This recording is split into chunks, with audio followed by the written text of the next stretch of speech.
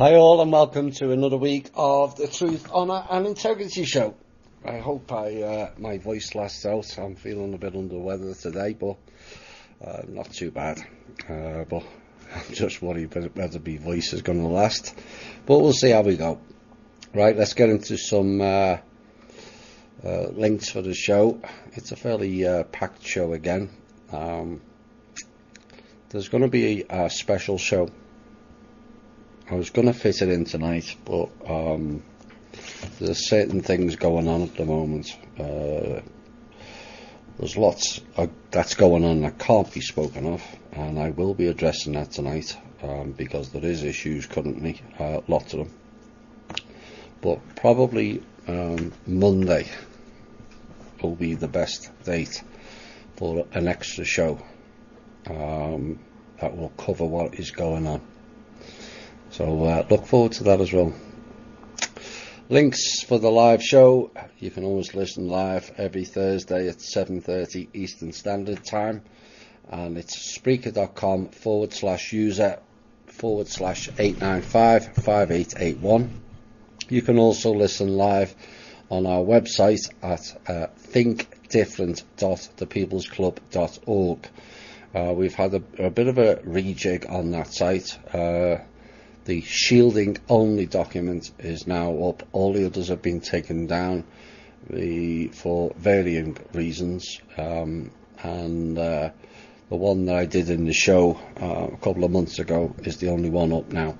We will be adding another version of centering and grounding when someone has the time to do so. I have asked a couple of people, but everyone's busy at the moment. There's lots of articles on there of self-empowerment, the archives, and if you're new to the show and want to get the whole gist of THI and what we're about, then listen to the must listen to section and you get a full idea of what this group's all about.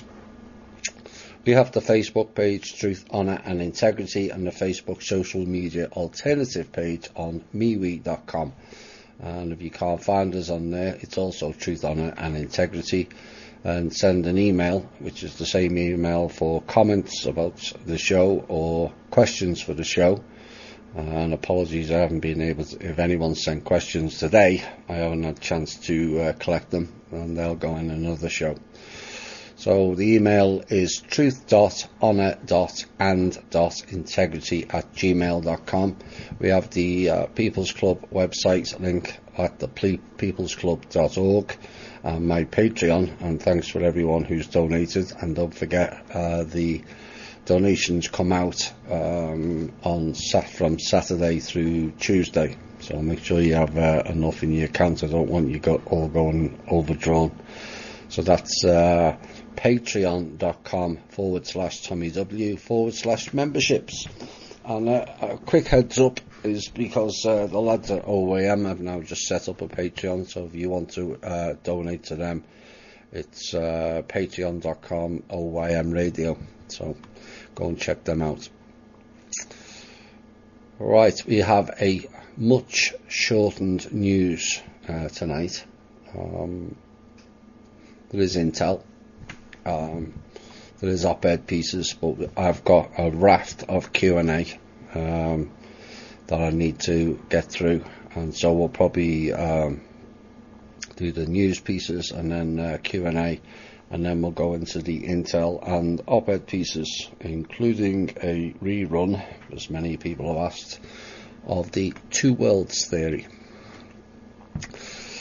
Right, a political reporter for The Guardian said on Sunday she doesn't believe the White House reporters have agreed to guidelines set out by the White House for future press conferences following its controversial decision to revoke CNN correspondent Jim Acosta's credentials.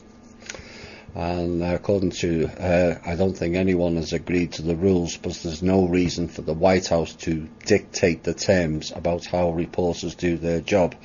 And this is according to Sabrina Siddiqui, said on Clinton News Network's Reliable Sources show, whatever that is. I don't watch it. Now, the White House last week dropped its bid to rescind Acosta's hard pass following a contentious press conference with the president, and instead said it would enforce rules for future press events that limit the number of follow-up questions a reporter can ask if they are recognised by President Trump or the communication staff as being problematic. Well, if you're going to misbehave and you're not going to listen to the answers properly to the questions, then why should anyone tolerate people just being awkward and stupid? You know, we've had it ourselves in the Facebook group this week. People asking questions, they get given the answers, they don't like the answers, and when asked answers back or questions back, they refuse to answer. It's just crickets. And it's the same with these people. It's no different.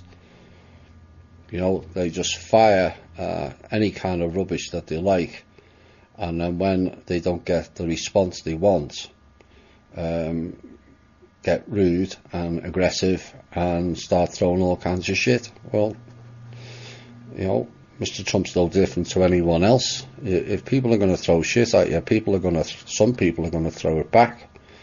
And why should he tolerate these goons? Not one of them has got any integrity whatsoever. You know, they're not asking questions to find out information or details. They're raking muck. That's all they do. They're not journalists. Just drama queens. I would ban them all personally. And yet let them cry about, oh, amendment this and amendment that. If they had any knowledge or intelligence, they'll realise we haven't even got any amendments. Coming off a rather heavy week of losses, not only did the stock market loss, although it has rebounded back because of interference in the right way. Bitcoin fell another 10% and went down to 3,447 as of Sunday, and this is the cryptocurrency's lowest level since September 2017. Over 7 days, Bitcoin has now lost more than 35% of its value in the past week, and this marks the biggest drop since April 2013, when it fell more than 44%. Now, the recent downturn started this time last year, and for those of you with long memories, we did say it will collapse, and it did. You know, it was roughly 20,000 this time last year, and we said it would plunge, and it's now down to 3,400 from 20,000 in 1 year, and I suspect it's going to go even further down. Now, of course, we also predicted that oil would start falling, and initially it didn't, which raised some concerns. But it's now gone down from $73 a barrel to $51. I suspect eventually we will reach the $25 to $29 a barrel period sooner rather than later. More high-level firings, this time the chairman of Mitsubishi Motors, after he was arrested last week over allegations that he underreported his income by millions of dollars. All right, for some they've got away with it for so long, but it's not the case anymore. You know, this is one of probably hundreds now that have been arrested for this type of crime, another type of crime, and what you will find, as we've said in the past, they're going to use the term fraud and corruption for a very broad range of criminality, and that generally are other crimes that have been kept away from the public, that they'll use the fraud and corruption one.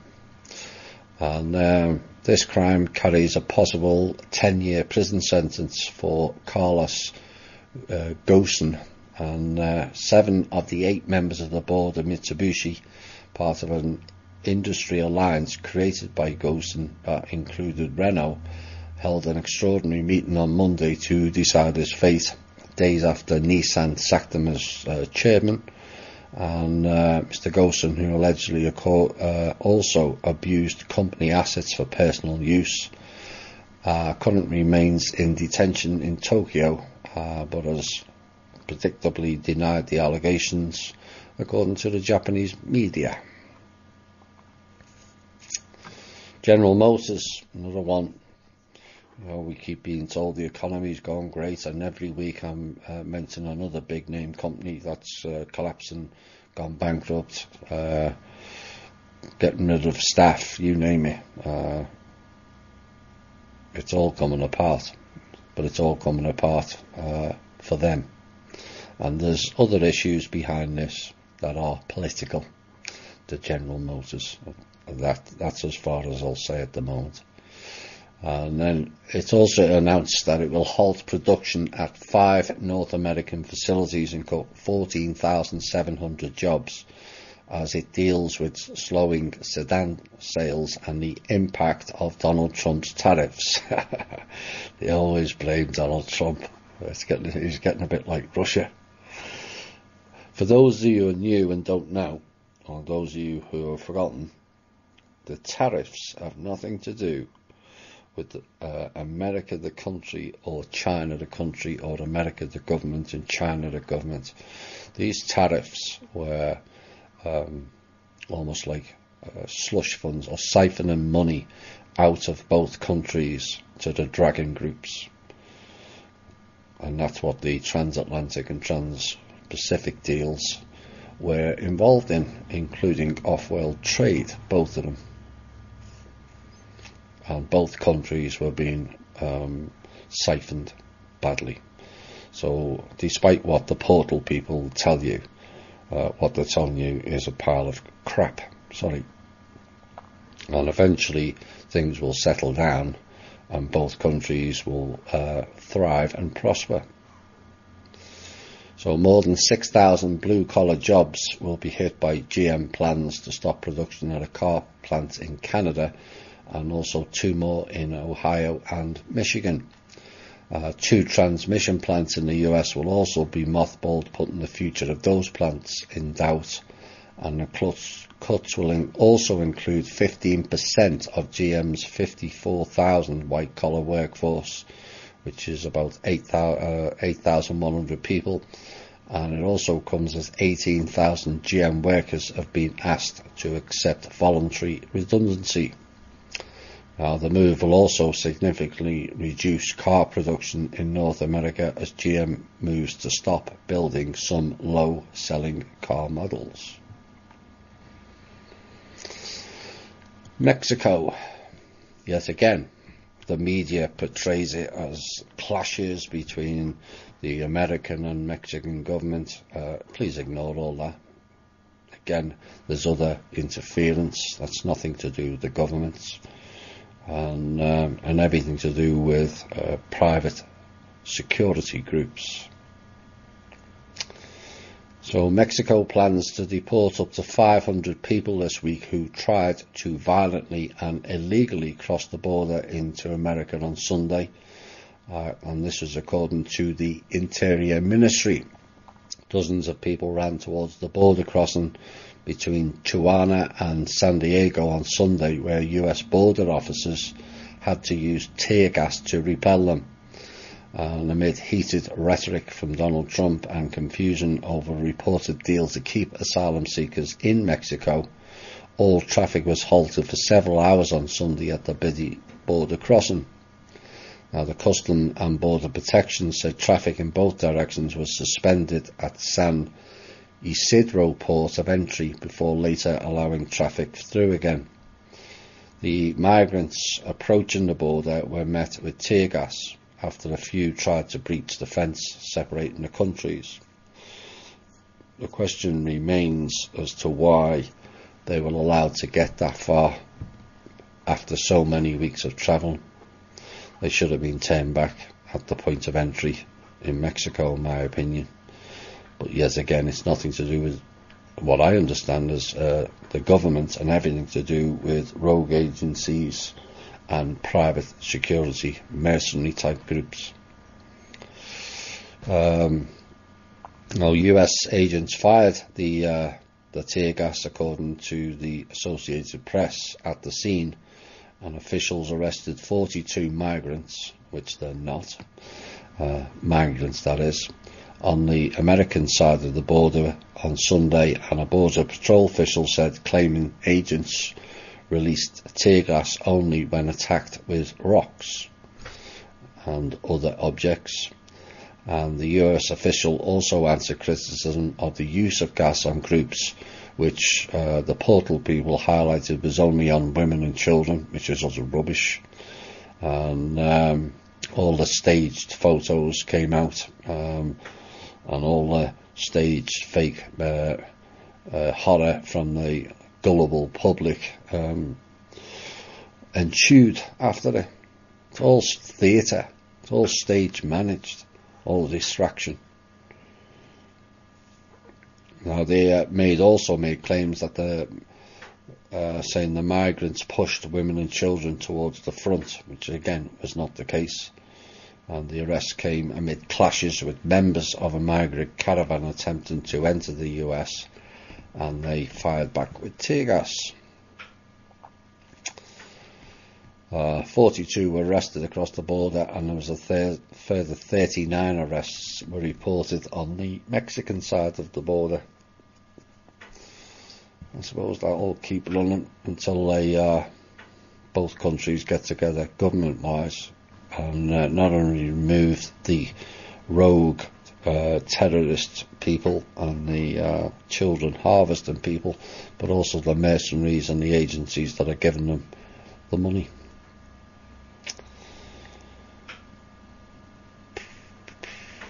Tensions between Moscow and Kiev have escalated this week after, according to the media, Russia fired on and seized 3 Ukrainian vessels and their crews in the Kerch Strait, which separates Crimea from the Russian mainland. The Russian Foreign Ministry accused Kiev of coordinating with the US and the EU in a planned provocation aimed at further securing anti-Moscow sanctions, as the Ukraine President, Mr. Poroshenko, asked Parliament to impose martial law. The UN Security Council prepared to later meet on Monday to discuss the incidents, and NATO joined a chorus of Western demands for the release of the vessels and the sailors, several of whom were injured, and calling for restraint. I'll have more on that later. A new number of international students enrolling at American universities and college has gone down by almost 7% in the last year, according to official data published this month. And it's the second year in a row that the number of new international enrolments in America has declined, which has now dented a market worth $42 billion to the American economy last year. Now, the survey, an expert on trends in international students, says there is little doubt this downturn, and here we go again, is related to the Trump administration. So now he's getting blamed for less students. You have to laugh, don't you? These people. It's gone from everything's Russia's fault to everything's Trump's fault, If only they'd realised how far down the scale governments and presidents and prime ministers really are, they'd realise how stupid they sound. It beggars belief. He also says it's a combination of anti-immigration messages putting off applicants and the tightening of the student visa system, which is the correct term of why it's gone down. The visa application process was the single biggest disincentive, but also frequently cited was the social and political environment in America. Other issues that brought it up was the high cost of tuition was mentioned, but so too was feeling unwelcome in America and concerns about physical safety in America. Now, the biggest falls are from places such as India, South Korea, Mexico and Saudi Arabia. But there's also been a decline in numbers going to America from the UK, Germany and also France. So this is quite a downturn, because on a reversal of a pattern of growth that had lasted for decades. But I think what's really happening is people are finding out, and as the so-called lesser countries, and India in particular, their education is far superior, particularly for the higher caste people, far superior to here, and Britain for that matter. You know, this is why they actually speak better English than people born there, including me. They're taught to a very high standard, and they have a number of programs there that are like vocational programs that could be of interest to America, where people are learning topics in the space of a few months and not spending 2, 3 and 4 years. It's a high yield learning curve. I wish I could remember the name of the program and the guy. I read about it about 5 or 6 years ago. But that's why India and parts of China have essentially taken over most of the markets, because they're much more cleverer than we are, because of their education program. And that's something we have to address, and quickly. We've got a shortage in vocational training, apprenticeships, in all levels of industry. A shortage of nurses. You know, a lot of nurses used to come from, and it's the same in the UK, from Pakistan and India and also the Middle East and Africa. But they're finding they can earn more and live in better conditions in their own country now. That's how far we've gone down. And it has to be corrected. Talking of nurses, any doctor or nurse employed at St. Louis Mercy Hospital will either be vaccinated against the flu or be terminated. That's poor terminology, that. I think by terminated they're meaning the employment and not killing them. Although you wouldn't know with the way things are going on now. And they will not take a religious or personal exemption excuse anymore, or allow them to wear a mask to avoid having the vaccination. Some people said, I'll wear a mask at work all day rather than have the vaccination. This particular hospital, St. Louis's, has decided no. Well, here's the solution. It's fairly simple. Is all staff walk out of the hospital. And I mean all staff. You know, people go, oh, what about my job and this and that? Well, most hospitals are vastly understaffed now anyway. There's thousands, tens of thousands of hospital jobs available. No one's taking them anymore. So they need to look after the staff they've already got. So if everyone walks out and tell us, you know, and stop allowing these uneducated psychopaths to dictate your life, what can they do? What will or can they do when all the staff walk out? Nothing. Yes, they will use the guilt trip of the poor patients you are neglecting. But are they not neglecting the same patients by giving them vaccines and drugs? They have no idea whether it works, what it contains, or whether it's dangerous to the patients. So that argument they have is rendered mute. All staff walk out.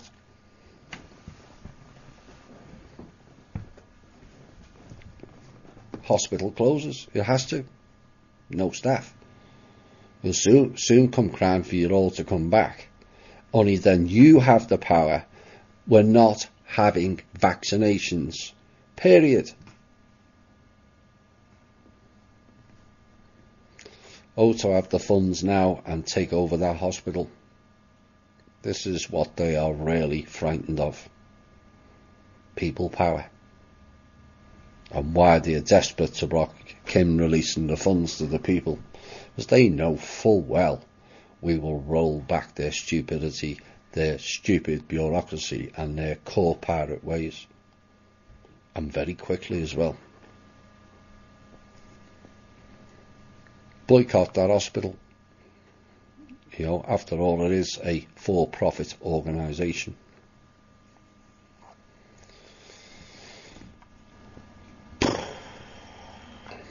Washington. Some 4,300 Veterans Affairs workers have been demoted, fired and or suspended since Donald Trump took office. Oh my.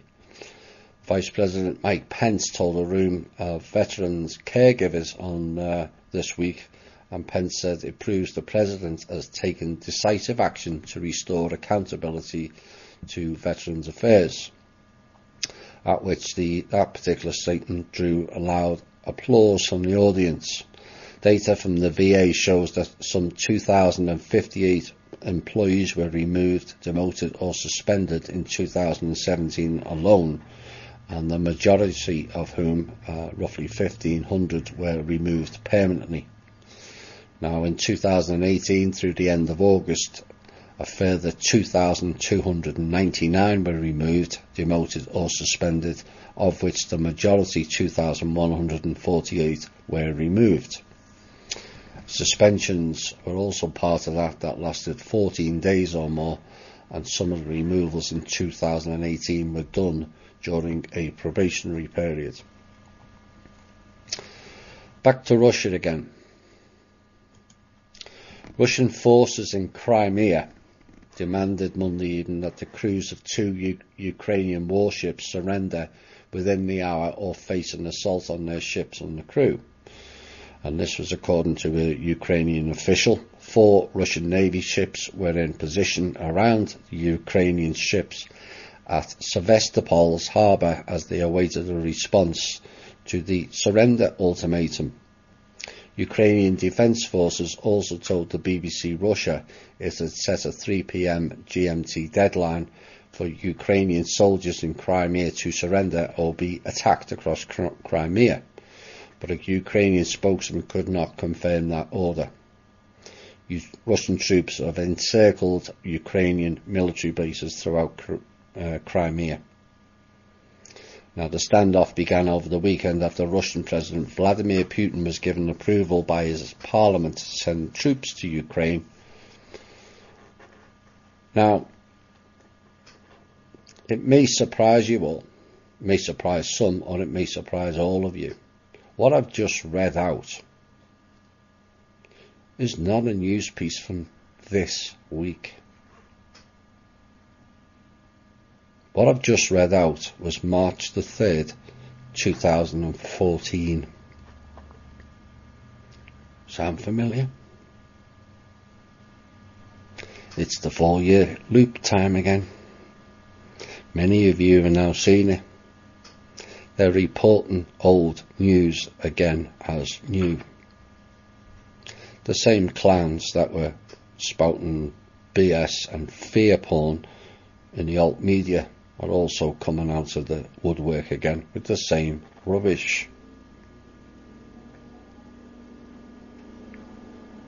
How can it be? Almost a carbon copy story happens again live, and there was an incident this week. 4 years later. Why is it always 4 years? I don't think many people, when I put out the 4-year loop a couple of years ago, fully grasped it or believed it. Perhaps now you will, because it's in our faces. Right, that's the end of the news pieces for 2018 and also 2014. We're going to some Q&A. It's unbelievable, but I'm seeing more and more of it. Now, before I go into Q&A, I've got to address something, because it's becoming a bit of an issue, and it's nothing personal against any one in particular or any number of you. I'm asking all of you to consider what questions you're actually asking, because I don't think some of you realise the dangers that you put people in with your questions. That also has the potential of ruining plans that have been made or worked on for quite some time. You know, I know you all want to know the ins and outs of everything. I get that. I've been where you are before 2013, so I do get it. But you have to consider the safety of the people involved over the need to know every little detail. Yet again this week, one of our team was poisoned with fentanyl. He did survive. And this is the 5th or 6th attempt at poisoning one of our group this year alone. This is war, in case you haven't noticed. And people really need to grasp that fact. I know the psyche tells you war means planes flying overhead and dropping bombs and missiles flying here and guns going off and tanks. This is a completely different war.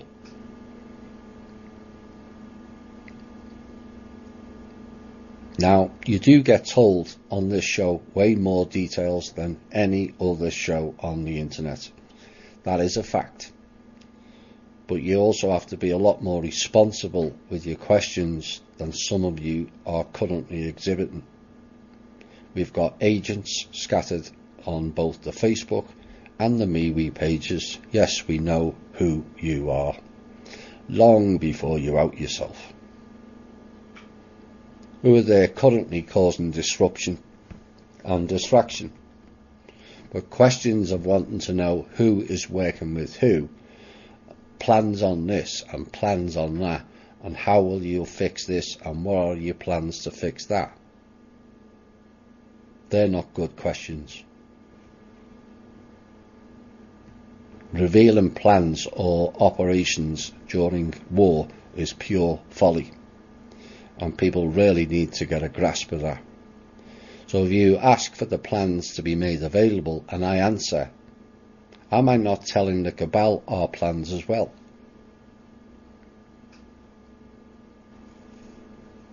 Is X working with Y?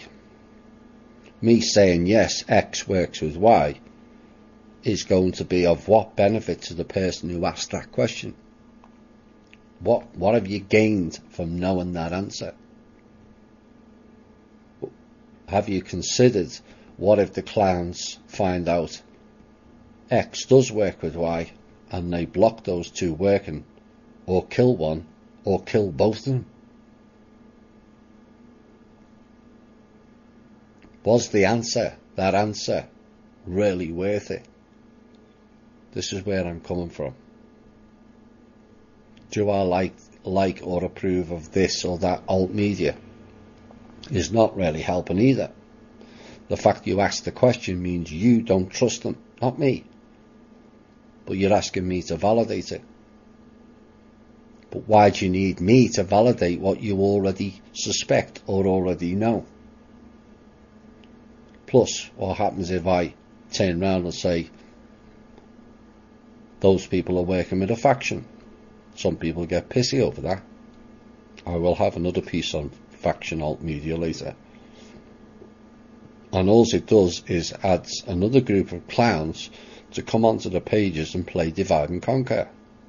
We have enough clowns already coming from the Cosmic Voice group, the Neil Keenan group, the Tank, Orb Tellers, Lily Earthling, Wilcock and Corey groups coming on the pages, and also in private, and creating mayhem without adding more to it.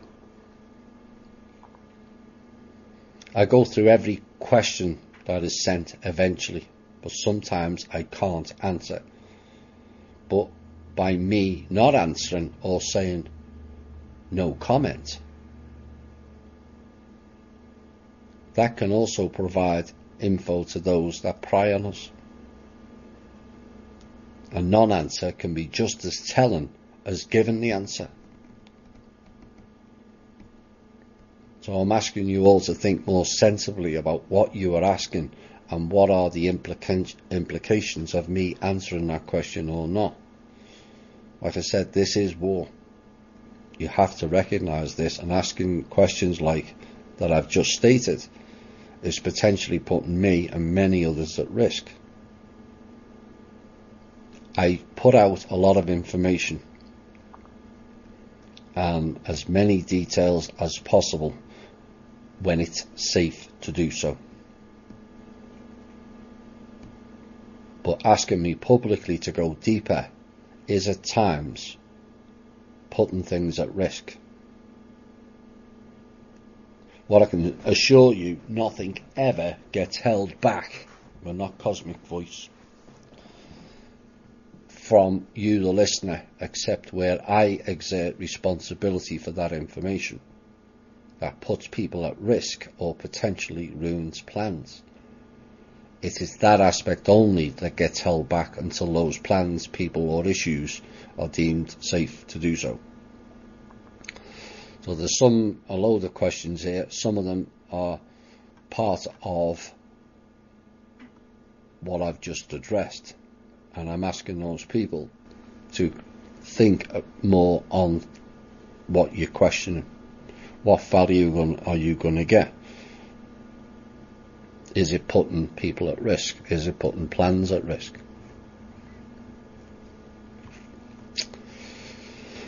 When I was 5, somehow I knew not everyone would make it to the next level of consciousness. 33 years later, on my internal stuff, I'm facing this painful knowledge again. Is there anything you may know of how to help ease or reconcile the knowledge from my mind to ease the pain in my heart?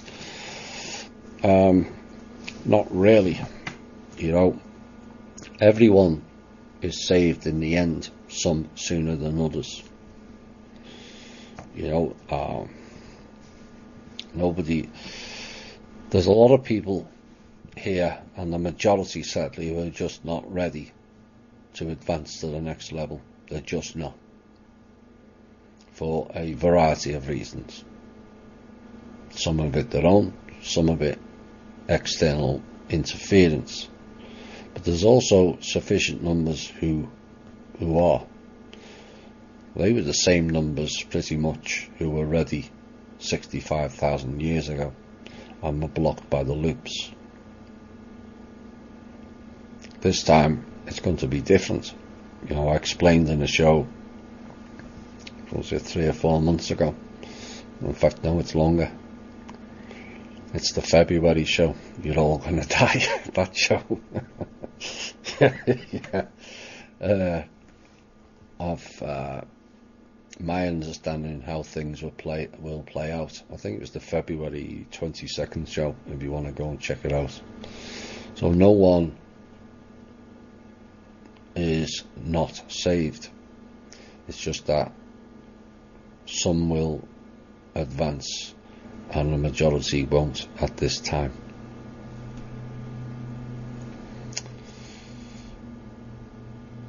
One year has passed since the disappearance of the Argentine sub. The families of those on board are still waiting for answers. Is there any intel or information? I meant to ask about this today, but we were sidetracked with sadly more pressing matters. Maybe I can ask again next week and see if I can get some details. I would like to help.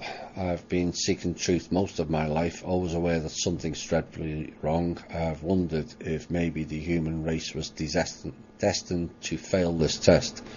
They thought so. They were wrong. As it appears to be too few that will fight. They're the ones that are not ready, is why. But that's not a good enough reason to quit for me. My life has been stolen from me because of actions of psycho clowns only on a smaller, more personal level. I've also been stripped of my life as well, repeatedly.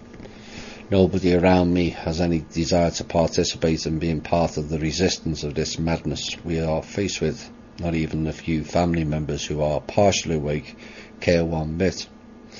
Only obsessed with sports, personal gain and carnality.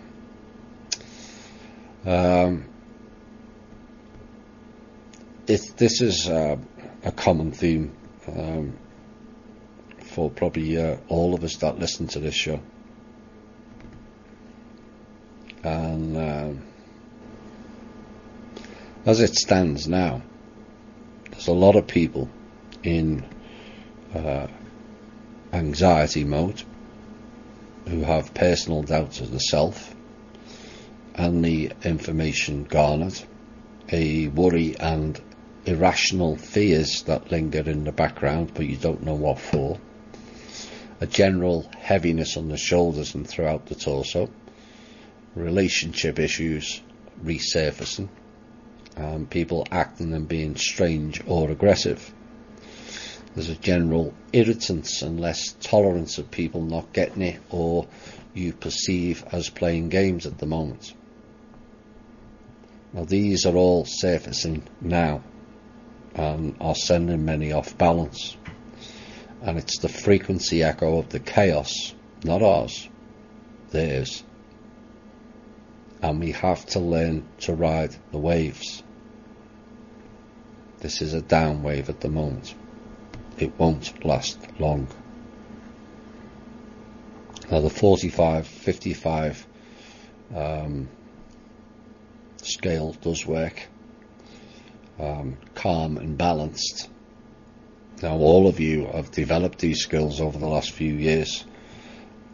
Learn to trust in them and use them to maximum effect on what is currently a negative vibe wave. There's a lot of turmoil around the world. There's a lot of people who are losing it because they're learning the truth for the first time and are not handling it too well. We knew this was coming. At first people go into reaction mode. What we don't need is our own members and our own listeners then having their own personal doubts about themselves and any information garnered where they feel it's more comfortable to step back in the box. You can't. Once out, you can't go back in.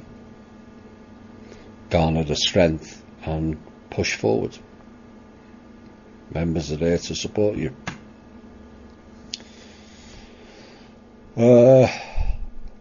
I believe many new members, me included, would appreciate learning more about the Universal Council, its history, its membership, disclosure, and something about how the peace treaty was negotiated on behalf of humanity. And all the information on that, all the safe information anyway, that was allowed to be put out surrounding that has already been disclosed in many previous shows, and it is available in the archive section on the Think Different site and also on the transcripts on my Patreon site. Now, when time is right and safe to do so, we will reveal more details, but perhaps listen to the November 15th show recently, and in particular a piece of what Kim and I are already involved in that has been released. Now there are other things that we are working on that haven't been released yet, and then perhaps people will really understand the depth of what we already do. It takes a lot just doing this show without all the rest, and our workload has increased. And yes, we would love to do special shows and more in-depth stuff, but there's so much going on at the moment. that are far more important than radio shows. If Kim can shut down servers, can she not turn off a space-based weather satellite?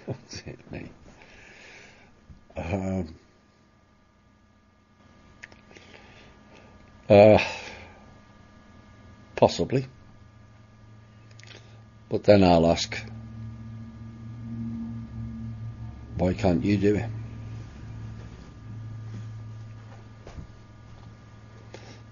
I can hear people now going, how can we do that? Use your abilities. There are plenty of people with abilities in our own group. There's some in others. So instead of asking Kim and I to essentially run and do everything, why not attempt to interfere with them yourself? It's not a criticism. It is a suggestion. It's a fairly valid question, but is it not, again, asking somebody else to do something for you? Now, there has been interference with satellites. We've reported it in these shows. But why is it always one or two people who think, I'll go and do that? Why doesn't everyone think that way? We're no different to any of you. Lots of people have lots of abilities, but they just get on with life and then ask others to go and fix it. We have the capability of fixing it ourselves. Something to consider. In light of Marduk's removal through the peace treaty, would it not be equally prudent to negotiate the removal of those nefarious elements who continue to hold humanity and its government hostage with their sinister intentions, criminal actions and plans?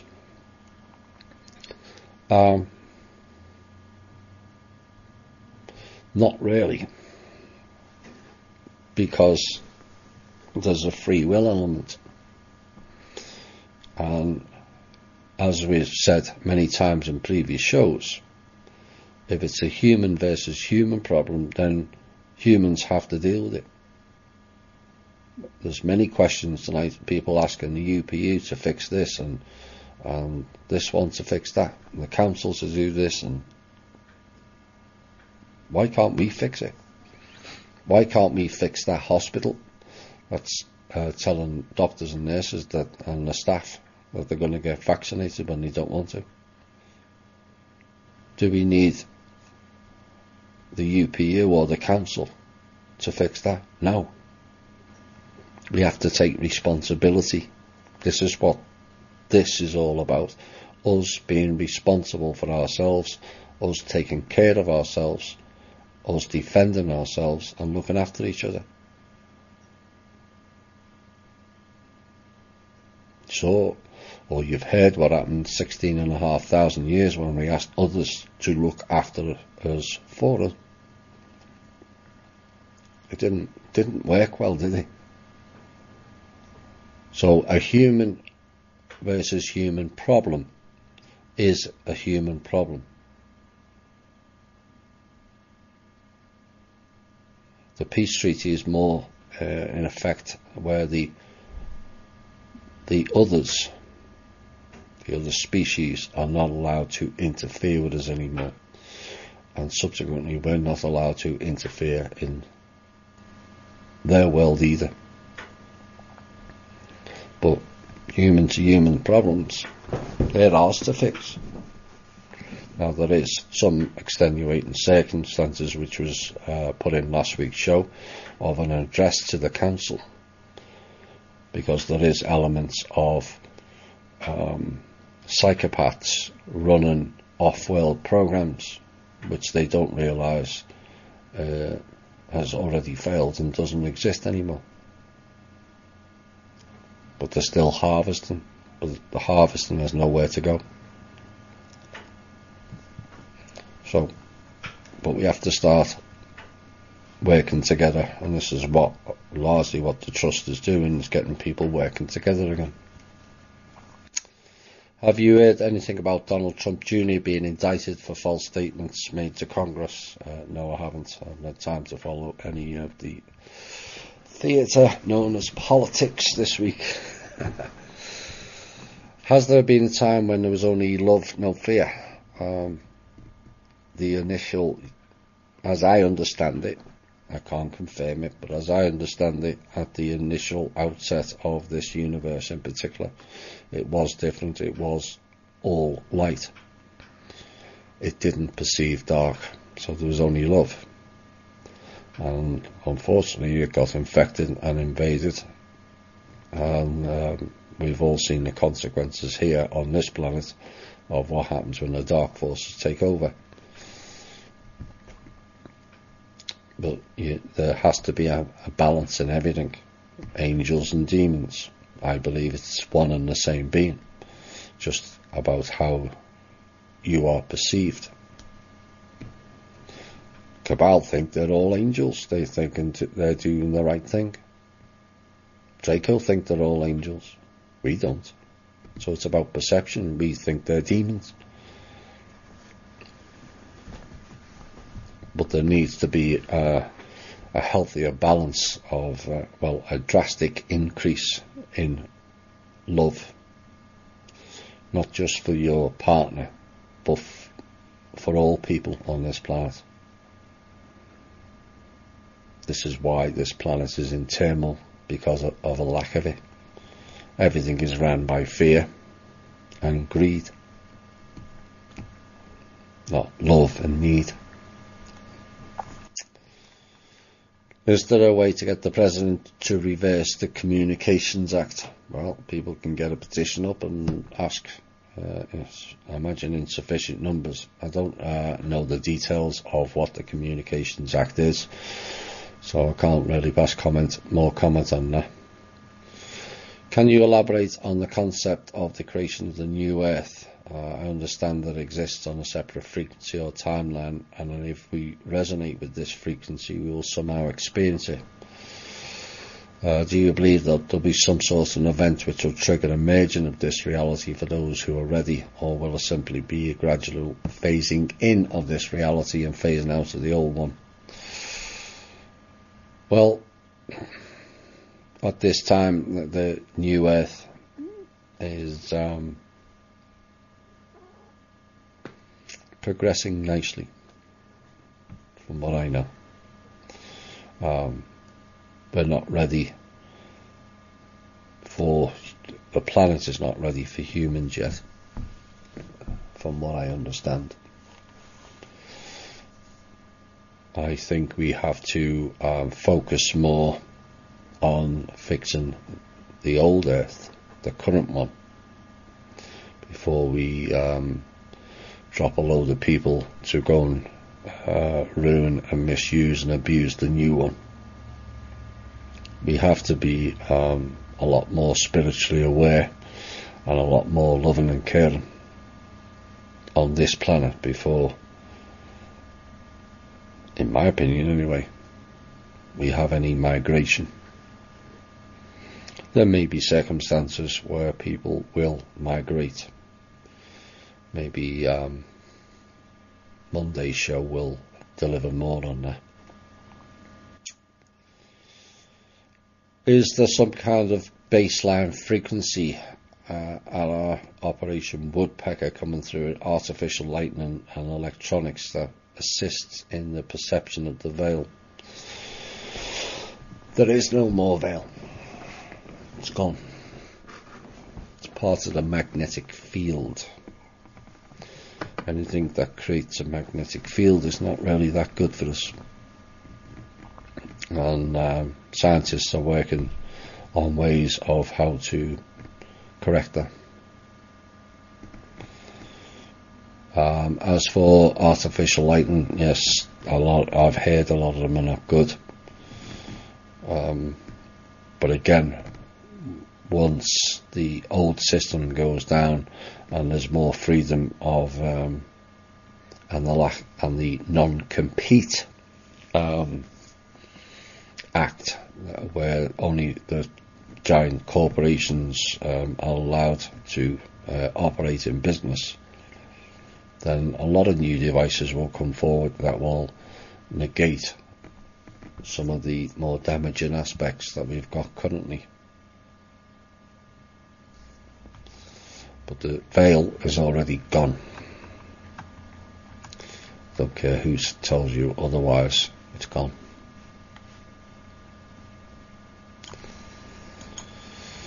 Do you know if placing organite in our home or carrying it on our body is beneficial to us? I don't know personally. A lot of people say it does. And if it works for you, fine. But make sure you clear before you set your own intention. This is the problem with a lot of crystals and these trinkets here and there. They're carrying or have the potential to carry dark energy, particularly the crystals, which then you absorb. But yes, a lot of people have said that organite works, and they'll know better than I.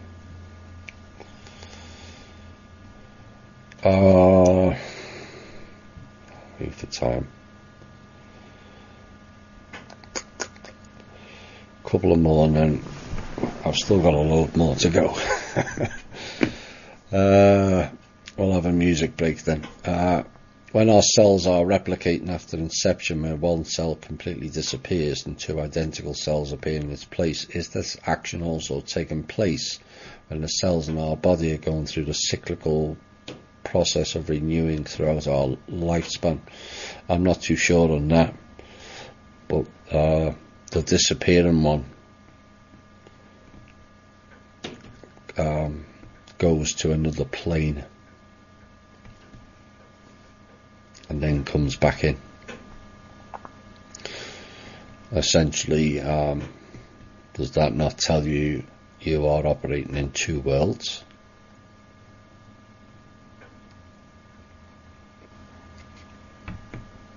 But I don't know what happens. I imagine it's so, but I don't know the answer to the second part. I moved to Southern California about a year ago. I've heard you and others say that LA and San Diego cities are under domes.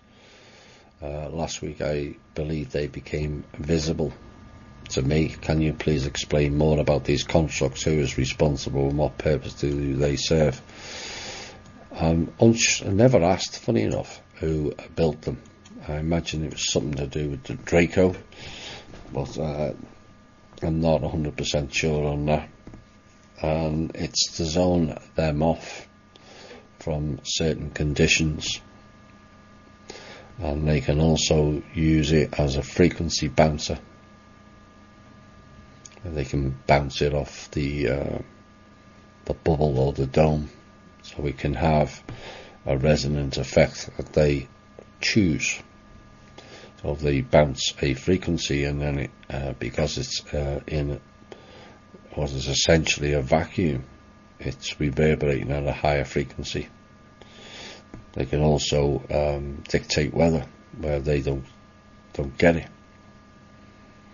Now the only two places that I know is confirmed is Toronto and Antarctica. I don't know about the other ones. Is there a way to develop a separate banking trust association to define the quantum system in this association and then ask banks to join, hence accepting a new model of transactions for the benefit of the people globally? Well, as it stands, we've tried many things, but eventually, as it stands, everything has to go through the banks until we come up with a system that the public will accept, and we can work around them. So we'll then have to go through banks. because the minute you go into banks, they're blocking everything, anything to do with the people anyway. We have transferred funds and assets. For those who say that the Manor World Holding Trust only has digital assets, now we have quite an extensive range of physical assets. And but banks, or the cartel of banks, and who runs them and who then decides if we place a transaction to, say, Citibank, and they ring the bank manager up, recognise where it's coming from, and tell that bank manager to not release those funds. There's not a lot we can do as it stands currently. We are working on it, working on many things, and eventually we will come up with a system that works around them, and they will collapse. So they will then have to come to us to stay in business. That's how it works, or that's how it will work. What do you know about Serco and SES?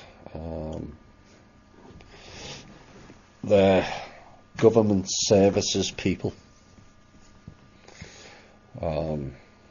where essentially, and this happens in America and the UK, and Anna von Reitschgeber, credit where credit's due, has kind of covered these far more extensively than I can about government services and these security groups like G4S and Citadel.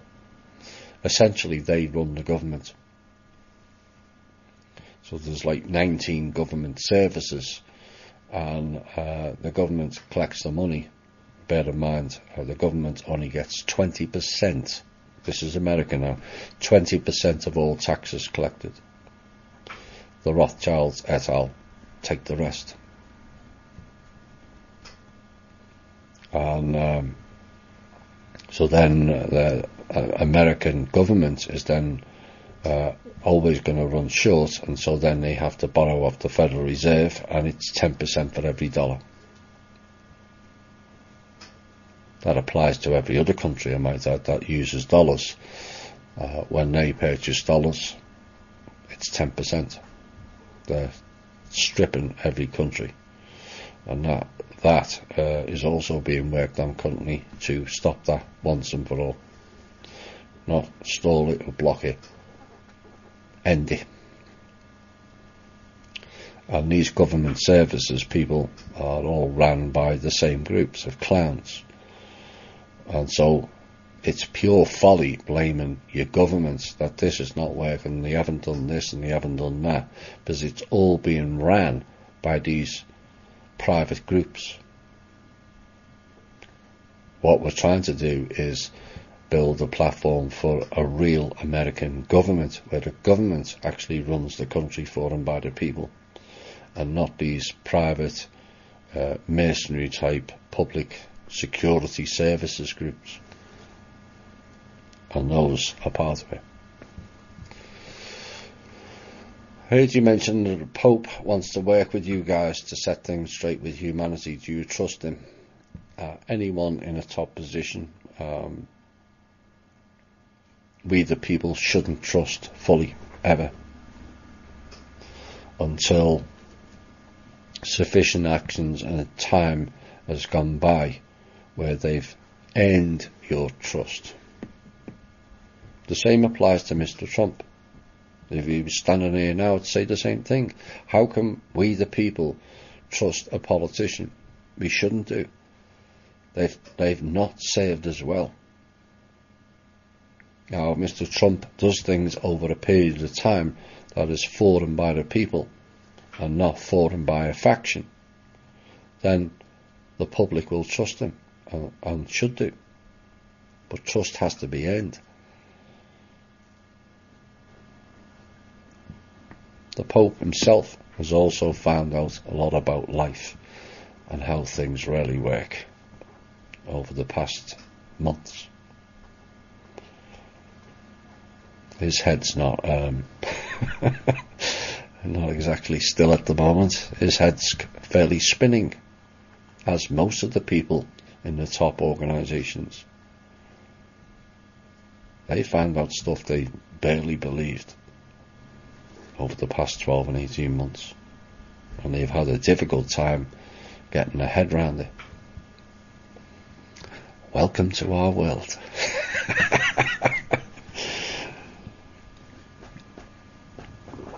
The implication in your narrative is that Source is a physical entity who created the first human. That is not correct. I've never ever said for Source or God, whatever you want to call it. Please don't call it the Lord, because that's Anu, the reptilian king. Source is not a physical entity. It just is. It's energy. Essentially, that's all we all are. A frequency. I've never said Source is a physical entity. Is there a difference between Source and God? Technically, no. Logistically, yes, because we've had a lot of gods, in inverted commas, who come to this planet representing themselves as a god, when actually they're not. They're just ordinary people with rather massively inflated egos. And this has been part of the problem here. And because we have disconnected, either by interference or by our own choice, from our remembrance of Source, that it's easier to replace it with something similar, but it's actually an illusion. So the term God is not really a good one, because we've had lots of them, but none of them are the real entity. I prefer Source rather than God.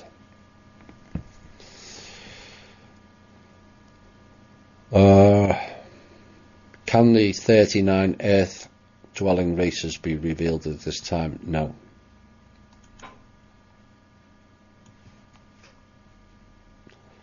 Can you please share more details of the 39 non-human races that share this planet, their origin, and some details of their characteristics physically, culturally and spiritually? Many are those invisible positions of power non-human. Are many of those invisible positions of power non-human? Not no more than that. Maybe one day, the ET side of things is put on a back burner. Now they're not interfering with us.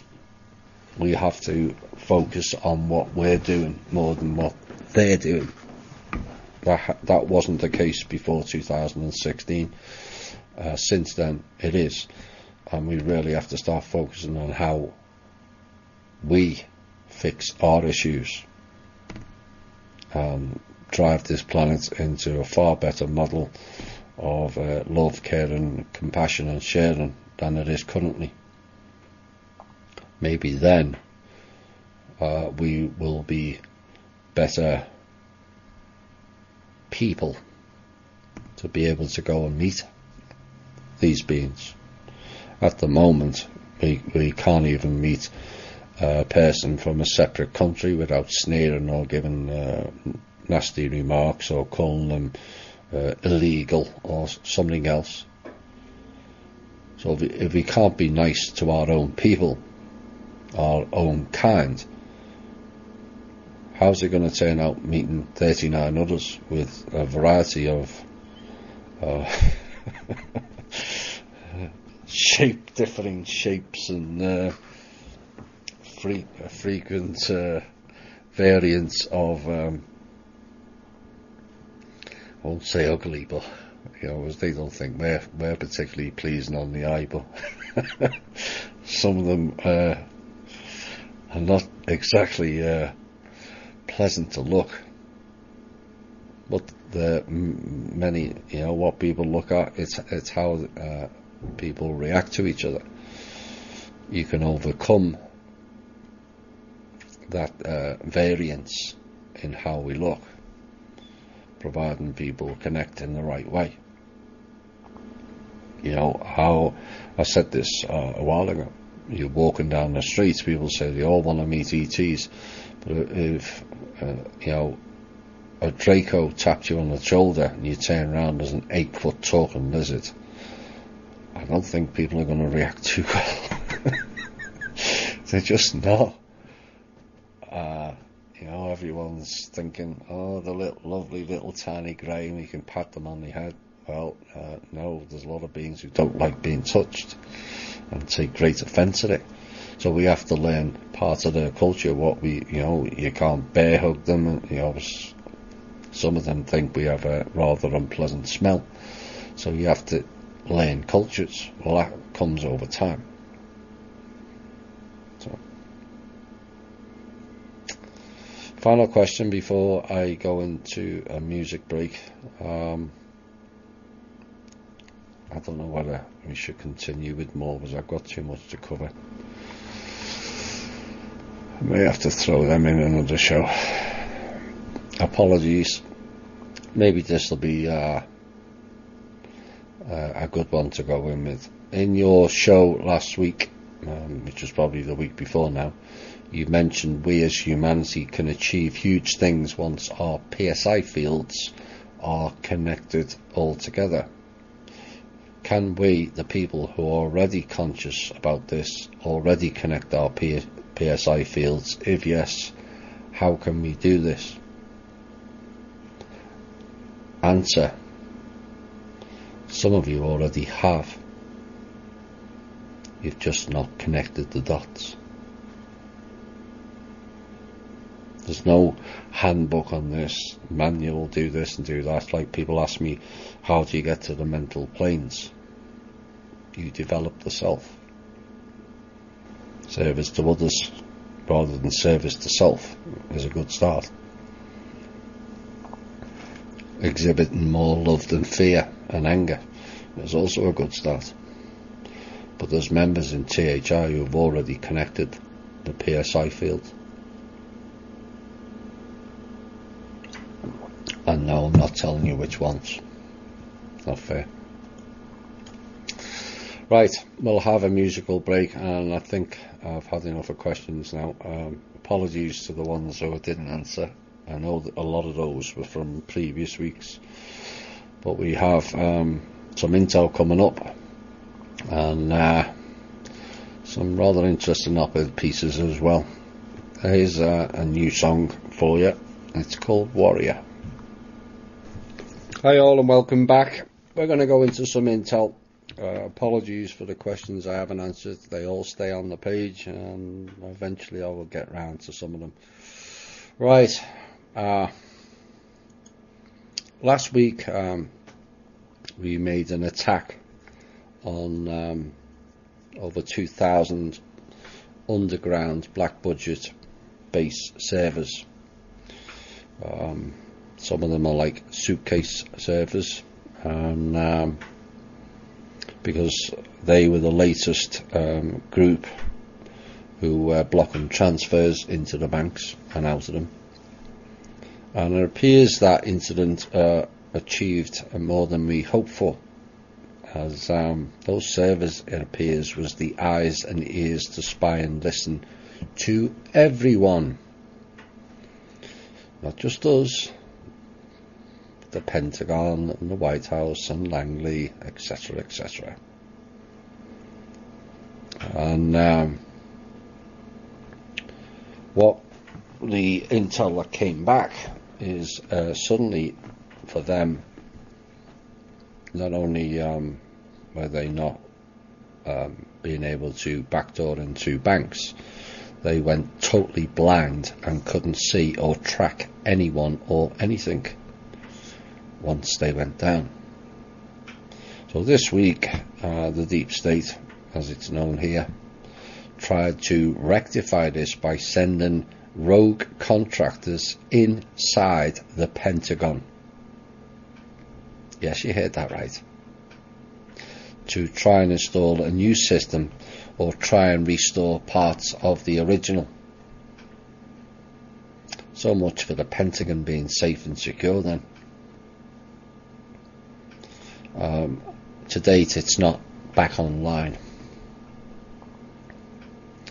Now the cabal, the factions and the deep state have all gone into meltdown mode this week again, even more than last week, as their desperation attempts to keep or restore the old order or system repeatedly fails. And certain actions were taken, which I can't reveal just yet, which then led them to issue nuclear threats to various countries and regions, and also biological warfare threats were also issued, all in a vain attempt to keep the illusion of control going, I might add. And no, they won't be allowed to launch nuclear weapons. Period. Not now, not in the future. The reason for the meltdown, essentially, without revealing details, is too many of them are just not following their orders anymore. And many are also, I'm pleased to report, are refusing to bow to their threats also.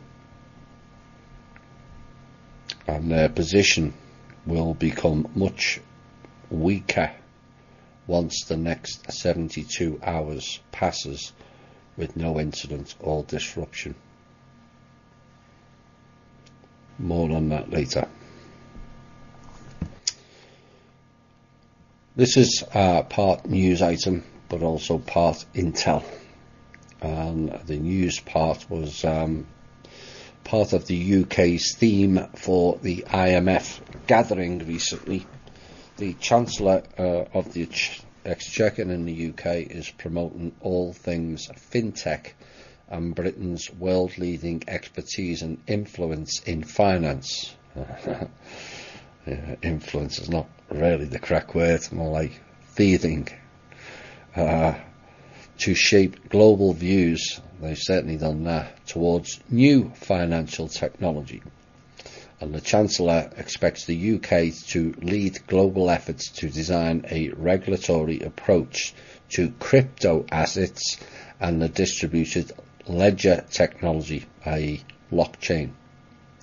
Currently, there is a crypto task force working in the UK that expects to publish a report on the UK's approach to digital assets before the end of the year, and the Chancellor stated international cooperation has made our financial system safer, simpler and fairer since 2008.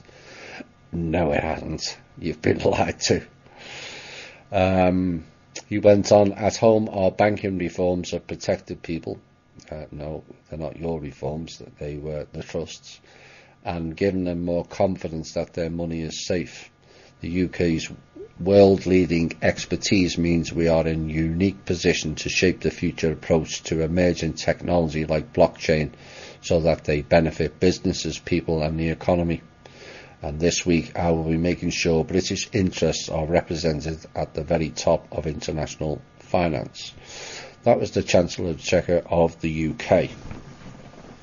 Now, two things come from this, which is part of the intel. This confirms our earlier this month intel, where we told you that the IMF approached 134 countries to get them to switch, cancel their current currencies and switch to crypto. Secondly, this also confirms they want and need cryptos because they have no assets and or little fiat wealth any longer. This is a confirmation in and of itself. People will say, well, how can you haven't proved that they've got no money, why are they doing this? This tells you there and then, because if they had plenty of money, they weren't talking about cryptos then, were they? Now it's all gone. It's let's go into cryptos. But as the Chancellor said, international cooperation has made our financial system safer, simpler and fairer. No, it hasn't. That was all down to the trust. And those banks over there, particularly in London, and particularly the ones that are using the blank servers for Citibank, yes, we know, have had no option for the financial system to be fairer and transparent because it's under a new system. They've tried several attempts, which we've referenced many times in this show, the Babylon system, the Hercules system, Annabelle system, and Apex system, all to try and get the older, which was not safer at all. It was certainly not simpler and certainly not fairer. So the Chancellor is literally talking out of his ass, period. And perhaps he needs to listen to one of our shows. So, though that confirms our intel that the IMF are trying to force countries into switching to crypto, and it also confirms they've got no money left. And this is their desperation attempt on, quite frankly, what is an extraordinary scale and a full-on admittance they've lost almost complete control of the old financial system. And like a spoiled child who doesn't get their way, they pick up the ball and run off at it and start a new game with fresh air currencies and its open source blockchain tracking system. We don't need it. Essentially, it's another financial slavery system. Britain has run the financial slavery system for the last 500 years out of Babylon. And the reason they're going to crypto is because the people now control the real money and the real assets system. Oops. Yes, people will argue, well, you haven't got funds out to the people. Not yet. Eventually, they won't be able to stop us. But the fact that they're wanting to cancel all currencies now, when they've been talking about revaluing currencies for the last 10, 20 years. Now, it's let's scrap all them currencies because we haven't got enough of them, and let's create fresh air currencies. Tells you right there. That's an admittance that the RV is never going to happen. Just that one statement. Because if they were going to revalue currencies, is what the RV is all about, why are they telling 134 countries to scrap it? The system's gone. So I really do not want to hear about cryptos or blockchains bucks the system and gets around like a bell. It's all bollocks. All of it. I've been telling you that for the last 5 years. Because clearly they created it as a backup system. And sadly, yet again, so many fell for it. You know, if people just use common sense, they're planning to do the RV again. You know, they're all being told they're getting paid over the weekend again. Well, if they're all getting paid on revalued currencies, why is the IMF telling 134 countries to scrap their currencies? What are you going to do? Revalue cryptos? Just basic logic. You don't have to have a banking degree to understand that. All the old systems, be it IBM, Microsoft, Apple, Oracle, all contained backdoors in their software and hardware, and they're trying to run this new crypto off the same system. And the requirement going forward is to create a brand new platform and system with zero outside influence, with real assets, not fresh air tokens. Next intel item. There's a massive shift going on inside the Vatican currently this month. A massive shift. And is expected to continue a more forward path. Now, infighting within the church has reached epidemic proportions, with many of the top people there now under a lockdown due to safety issues and threats. Now, the reason for the infighting is the vast majority of people inside the Vatican have now decided to step away from the factions and the cabal and work towards a world peace, with the manor holding trust in tow. The top people there are tired of waiting for their payouts via the RV, which, as anyone with a single brain cell will now work out, is not possibly happening anymore, from the Rothschilds, and have taken the step to remove all connections to them.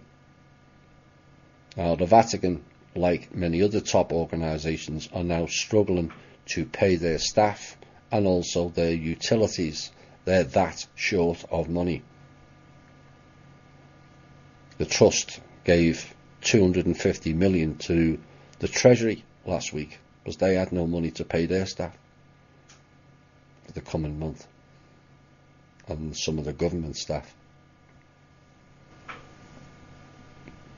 There's nothing left, and we got these clown generals with badges on their shoulders sitting there counting the dinars waiting for the payout.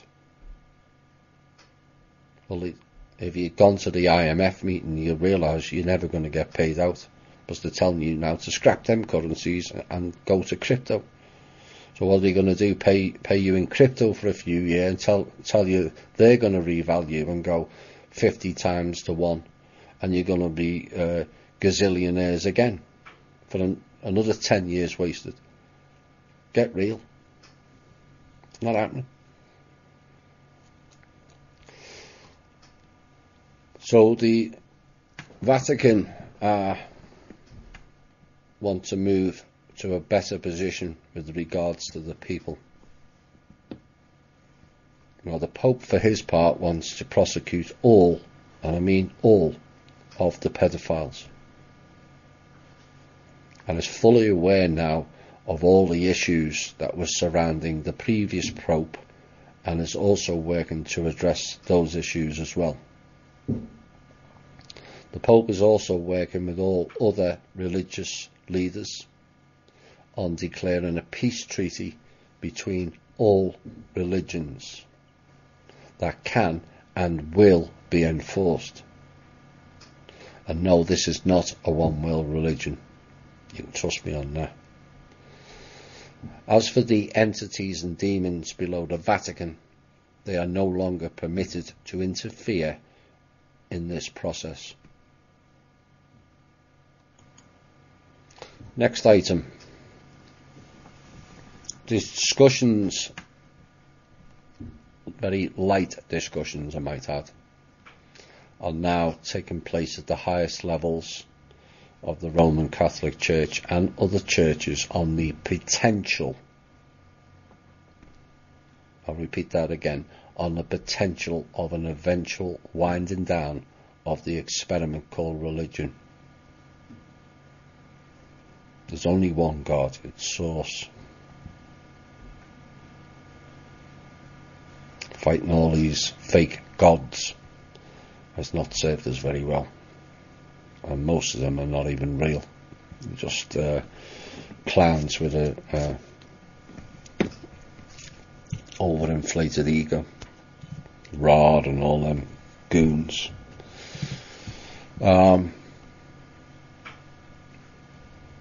Massive changes are expected over the coming years, and certain disclosures, mainly to the masses, will tip many over the edge. And often in times of pain or trauma, many seek out the church for comfort. And the risk at this point in time for people to completely lose it was considered too great a burden to bear for the general populace, for it all to be disclosed in one go. This, like other disclosures in the past and for the future, will be a gradual phasing in and phasing out process. you will see a merging or a reconciliation attempts between all religions in the coming years, hopefully sooner, and apologies will be given. Immunity to crimes is being discussed, but no decisions has been made on that yet. Now, church leaders, like many other leaders, are now finding out that they've been lied to also. Now, to me, that doesn't and won't exonerate some of their more heinous behaviours over the centuries. Either way, this is the beginning of the end of what was known as religion. There is no definitive date set yet, but I would expect, from my standpoint, it to happen this lifetime.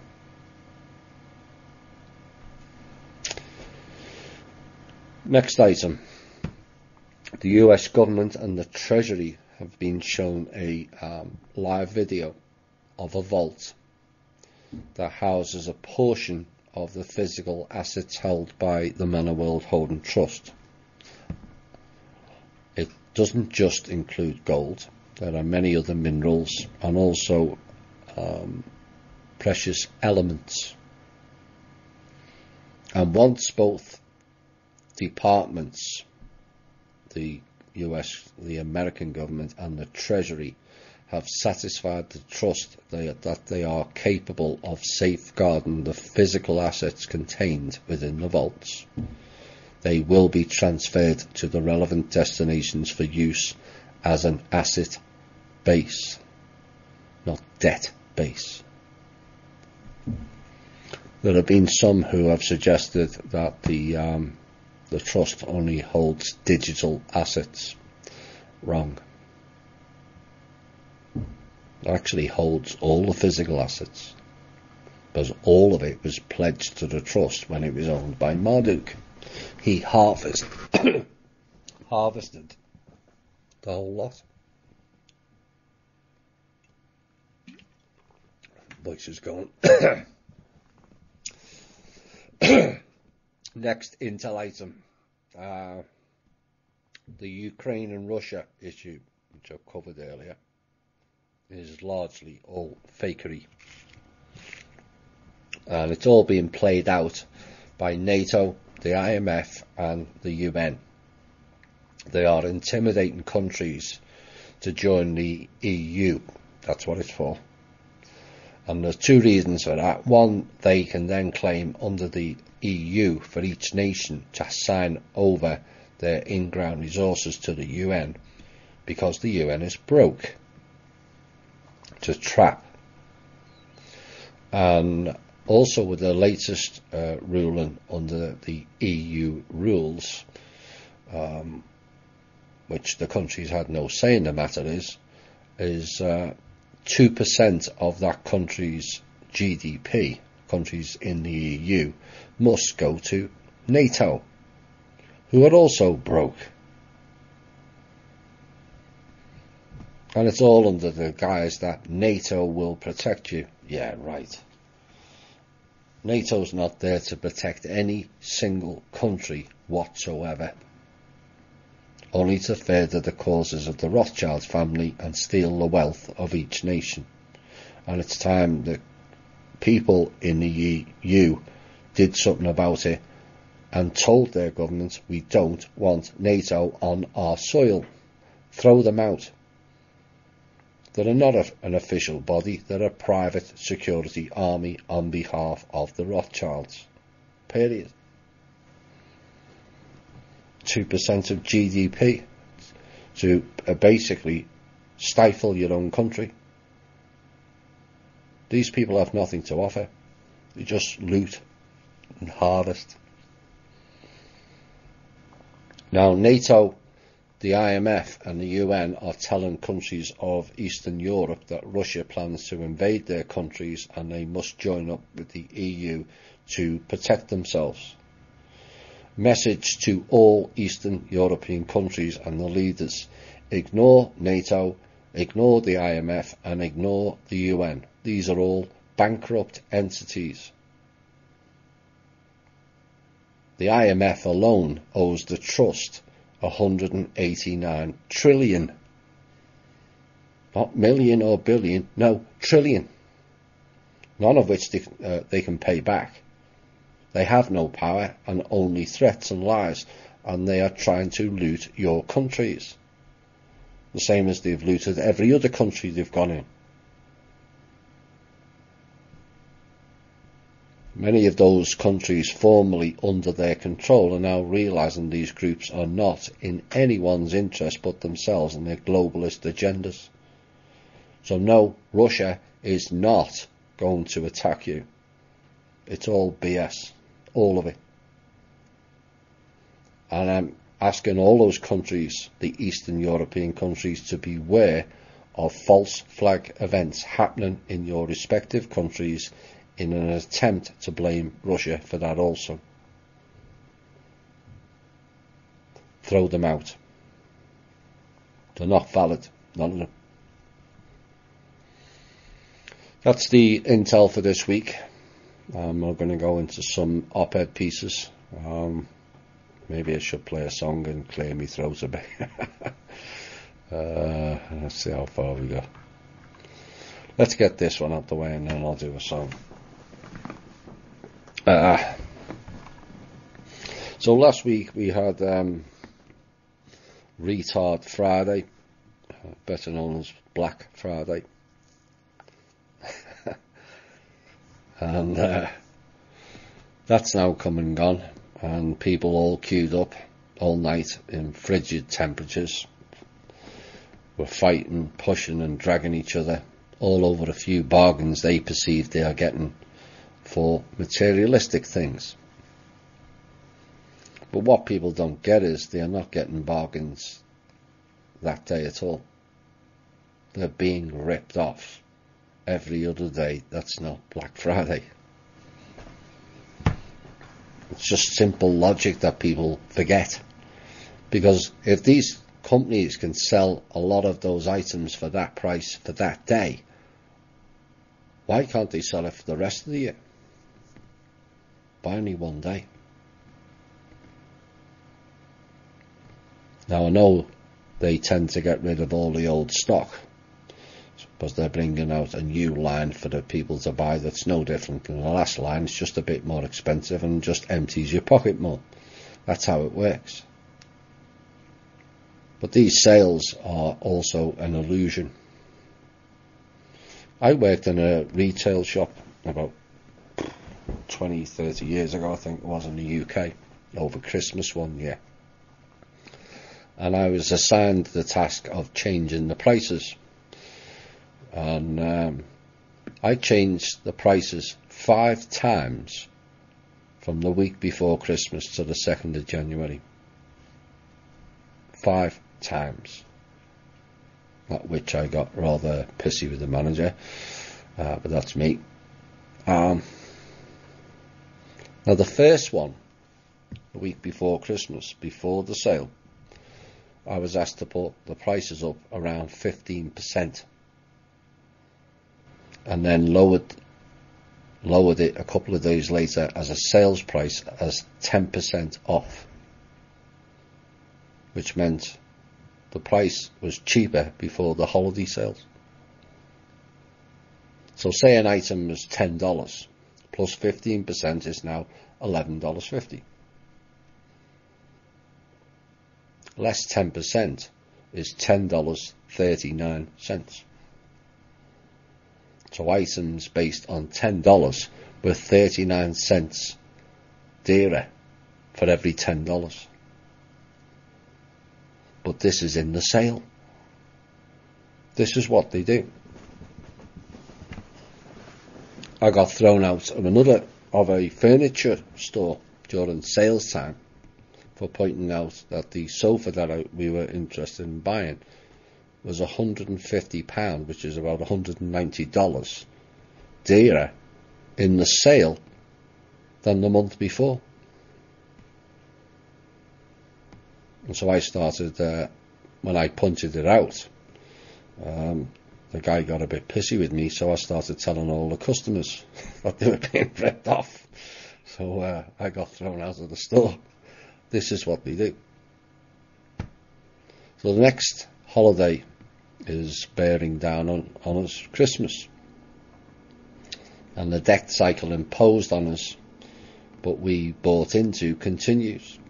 People and parents feel the need to outspend their circle and cycle, and the cycle continues.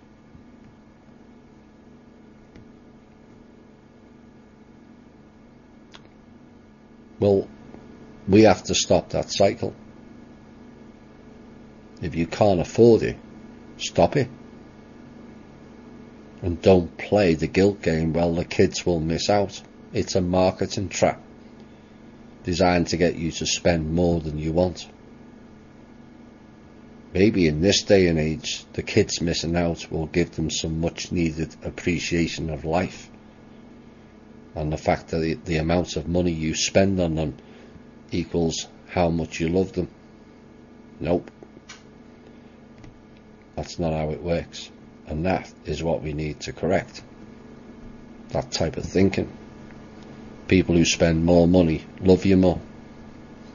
Not really.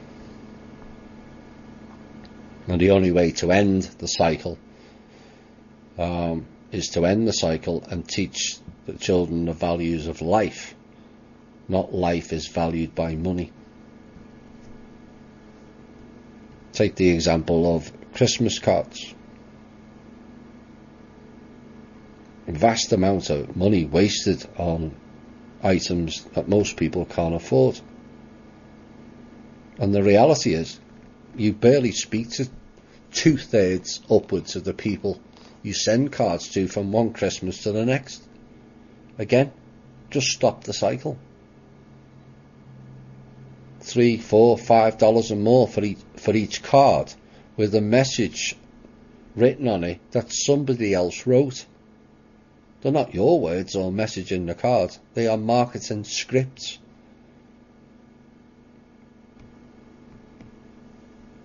People at Christmas get bonuses and some get forward pay for Christmas and then proceed to go to the shop and give it all back as the materialistic greed swallows it all up with clever marketing and competition between us. Let's just stop it. It's only one day out of 365. Why do so many put themselves under that level of stress for one day? The Vatican announced 4 years ago, December the 25th is not Jesus' birthday. Why all the stress of that day for something we have no idea now what we're actually celebrating? Then we have the biggest issue of Christmas holidays, where all the stresses, mainly financial, build up and lead to family and friend arguments. People turn to excessive drink and the cycle of abuse continues. But the biggest issue is the highest rate of divorce over any period of the year is during Christmas. All because of a clever marketing ploy.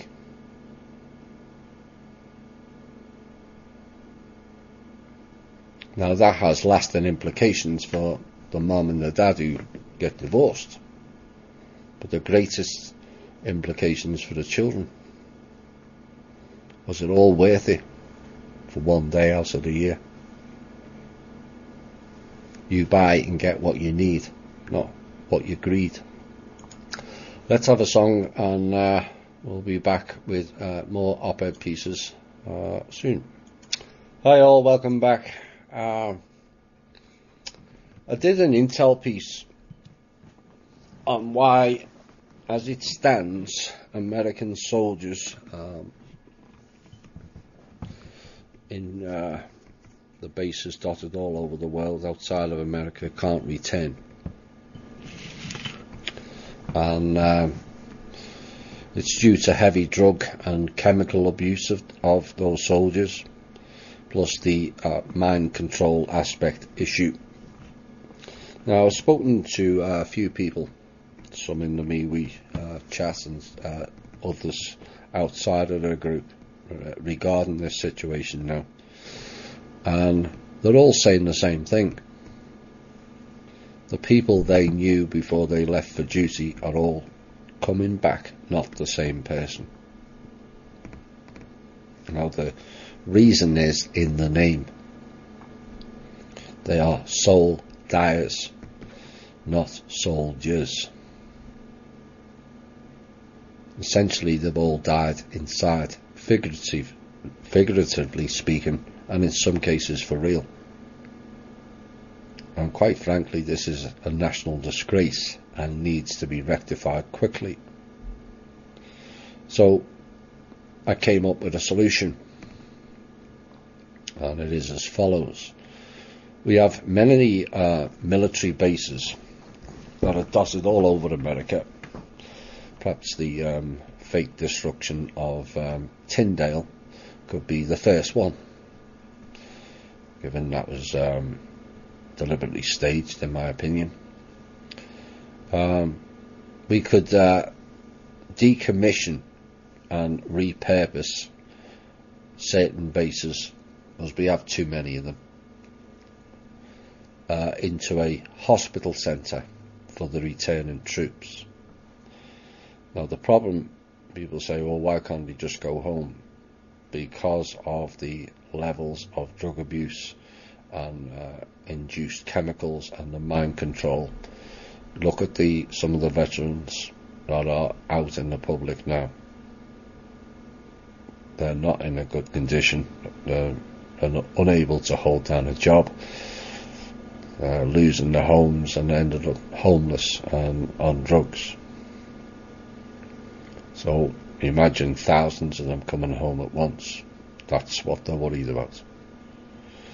So if we decommission some of these military bases and repurpose them into a hospital centre for the returning troops, and have staff versed in all aspects of drug and chemical abuse, and also mind control abuse and PTSD issues, which can all be treated in a safe, enclosed environment until the soldiers are ready to return to the public. Now, some will say, how can this be implemented, or who pays for it?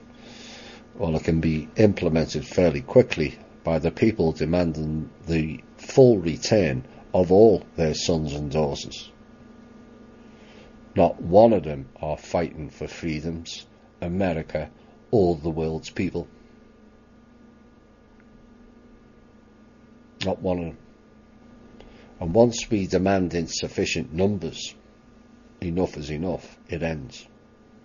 Sufficient numbers went against Monsanto, it ended. You can cite a number of different things of how the people stand up, it ends. And rest assured, the price of gas in France will go down because the people stood up. Now, unfortunately, Mr. Macron in France is going to get the flak for that, but it was the IMF that made France put those prices up, so they take half of it. So as went off a bit off track there. As for paying for it, there's a rather expensive thing for American people called a military budget, and well over half of it, and I mean well over half of it, is wasted as it stands. Roughly 716 billion this year, and like I said, over half of that is complete wasted. 10% or more of that 716 billion each year can go towards saving our own sons and daughters from the program called military service. And it is a program of abuse and mind control. Well, all the benefits of it goes to the psychopaths implementing the program. We create jobs like engineering, computer learning and other professions that currently get rolled into military training, whereby they are the only viable group to offer that level of training. So we need to start to create training sections outside of the military, not in it. This was a deliberate policy where they deliberately cut off the training programs to the general public, so people were forced into the only option of joining the military to again get training in a profession, and then subsequently got pushed into military service in some falsely created battlefield. This needs to be implemented, and quickly. The savings could also be put for the 800 and 900 bases dotted around the world that we don't need either. That can go into that program. Just decommission a load of bases and build military hospitals. I hope that gets picked up. Quite a lot of other solutions that we've done in this show have been picked up and ran with. Let's hope that one is too.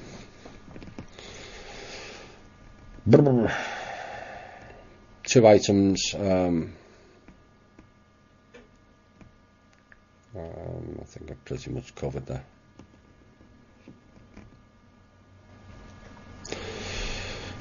I mentioned earlier about people asking me about whether this alt media is good or that one's good or bad or indifferent.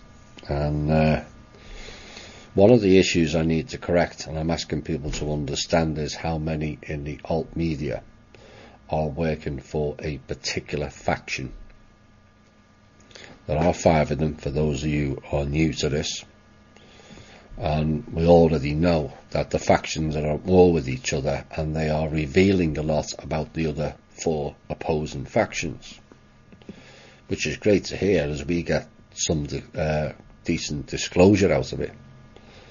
And so because that person exposes a lot of the cabal or certain factions, people are thinking these people are on our side. It's a big mistake people are making currently, and they are reacting against me in certain situations for pointing out this person or that person works for a faction. And Yvonne Wright's been the classic example. But I warned of this when I did the faction show in November of 2015. Yes, it's 3 years ago. And we have to be smarter than that. And that is why I did that show, to give you all the same opportunity to work out for yourselves who is who. And for those who can put 2 and 2 together, that show exposed who Neil Keenan was working for at that time. It was written right through the show.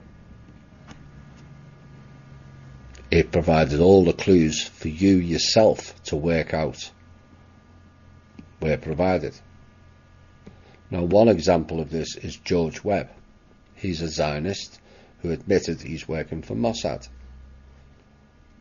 Now, he will tell you all the juicy gossip and details of the crimes of all the other factions, but conveniently leaves one faction out, just like Robert David Steele. Now, the tips for all of you to work it out for yourselves is which faction they leave out of their disclosures. Look at which alt media people are connected to each other. It means they are all working together as a tag team, and more likely than not for one of the factions. Just because they out certain ones doesn't mean they're working for us.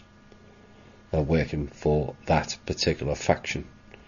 And this is becoming a common mistake of people, and people are getting a bit pissy with me because I'm saying this one is working for this faction. This faction show was for you to work it out. It was all laid out there. Now, people have been asking about the 2 worlds. This next piece I did back last year, and it not only wraps up the two worlds, it also involves the 4-year loop, which we've referenced earlier in this show. So I thought I would go over that piece again, and you'll see when it was put out 12 months ago how much of it has developed since. And this will be the final piece tonight. And it's also got a bit of intel from them. Some people forget it at certain times. Now, occasionally I get what I call downloads of information. It's either from my higher self or another aspect of my own multi-dimensionality aspect. I have no idea at this point. But this next piece of information, that was last year, comes in two parts that may or not be connected. And as always, I put at that time will tell. For thousands of years, our sun has been interfered with and possibly switched out for an alternate version that was not conducive to our life force here. The sun, as some may or may not know, is a portal that allows things through and into this system and allows things out to other portal suns to wherever that destination is, like a gateway. Now, last year we had the solar eclipse, and that triggered some events on a real bigger picture scale. They, of course, have tried to interfere with that process, and like everything else they do, it fails, and we have progressed onwards. Now, in the past, in November of last year, a crystalline orb, which is a power pack that had been missing from our original sun for a long time, had been removed and held underground. For how long, I'm not sure at this point. And as I understand it, it was recovered and returned to the sun's core.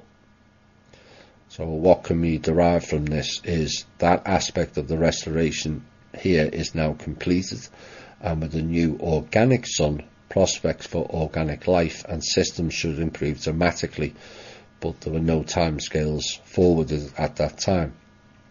So the sun and the planets are now fully or very close to being fully restored.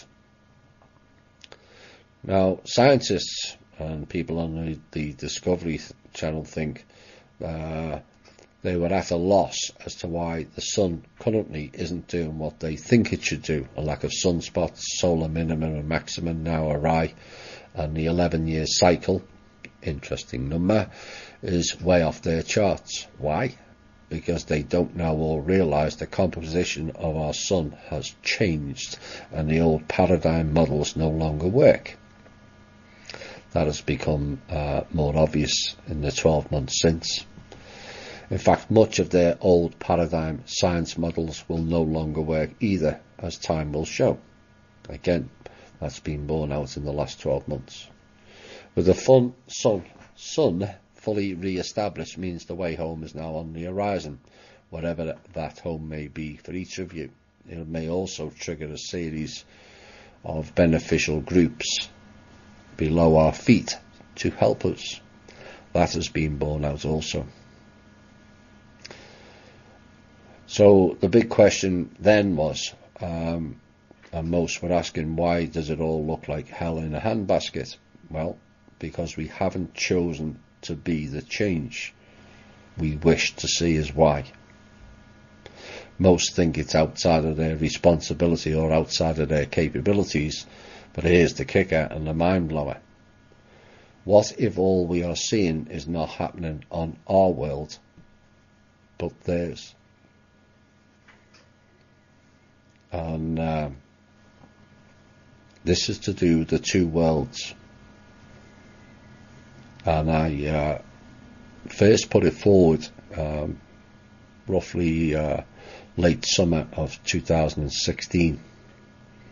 Now, initially some thought it was far-fetched, and that's understandable, but as time has gone on and more of the symptoms of the synopsis have been revealing themselves at a rapid pace, perhaps people are thinking again.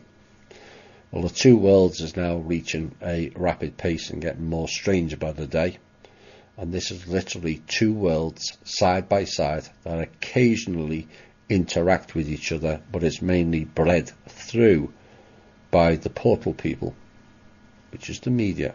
They're telling you their news in their world, not ours. That's why it doesn't make sense.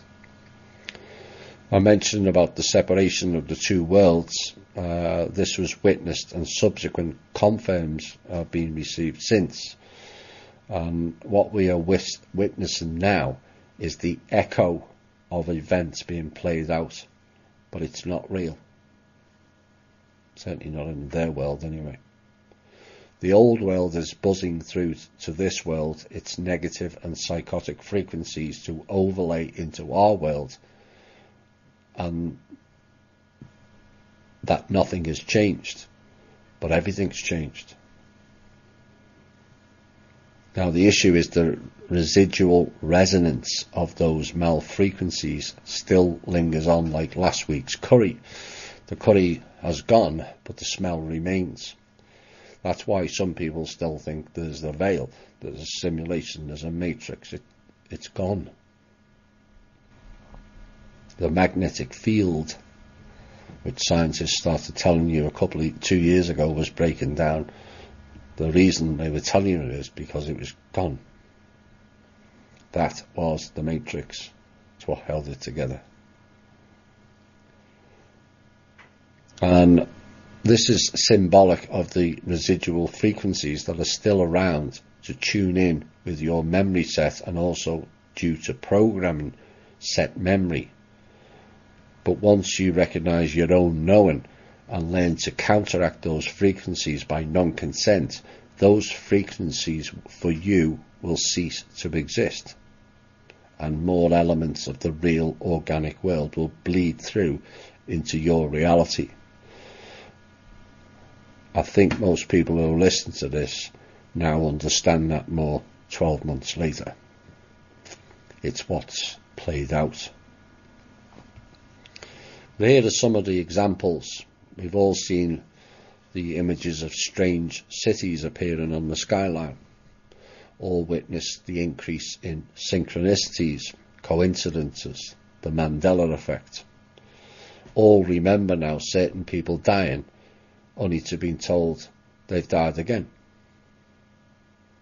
All have witnessed major events with large casualties, and yet very few appear to be actually dead.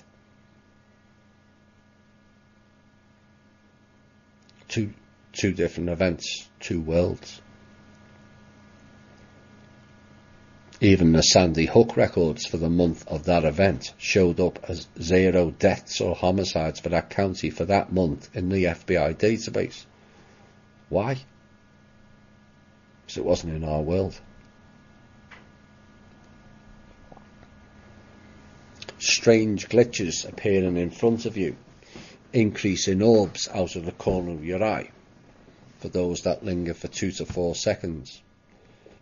Buildings going missing when driving one way but reappearing when you drive back. A Nazi base, full-on German Nazi base, appeared in the middle of Australia last year and then disappeared. And then the key one, things phase shifting in and out, both objects and people. We have false flags being reported by the AI media and the internet, and the recorded date-wise was before the actual events. Donation pages set up, again, before the events take place. FEMA turned up before 9/11. The FBI turned up before the Mandela Bay incident. This is just 2 examples. So where is all this leading to? All the events are not happening here, but on the other world. And it's being played out like a movie scene in this world.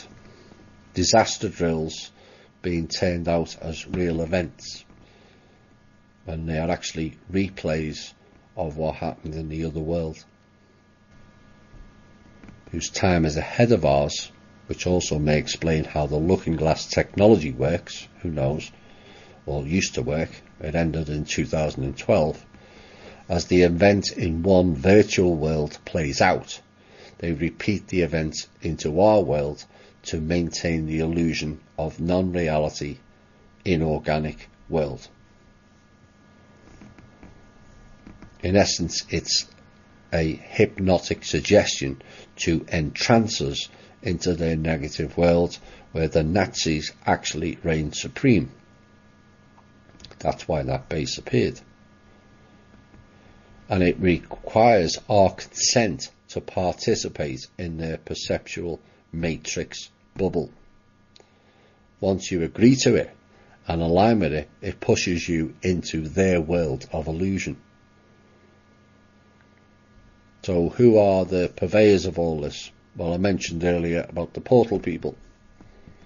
Those that operate to align the two worlds. For the average folk, these are your newsreaders, as it's they who deliver to you what they want you to know or believe. And the vast majority, in fact, maybe all of these so-called people may be clones or the generative adversarial networks which work to manufacture people. Cloning facilities. Now, there was a video put out last year that is supporters of this hypothesis. Also around 12 and 18 months ago, someone on the internet did a photo page of many of the newsreaders around America. In fact, that was posted again this week. And remarked how similar they all looked. Blonde, just past shoulder length hair, straight with a hair part on the right hand side. Look for yourselves. It's all there. They're all reading the same script. Is this cloning synthetic or a computer-generated vessel to read out the news? Big question to ask.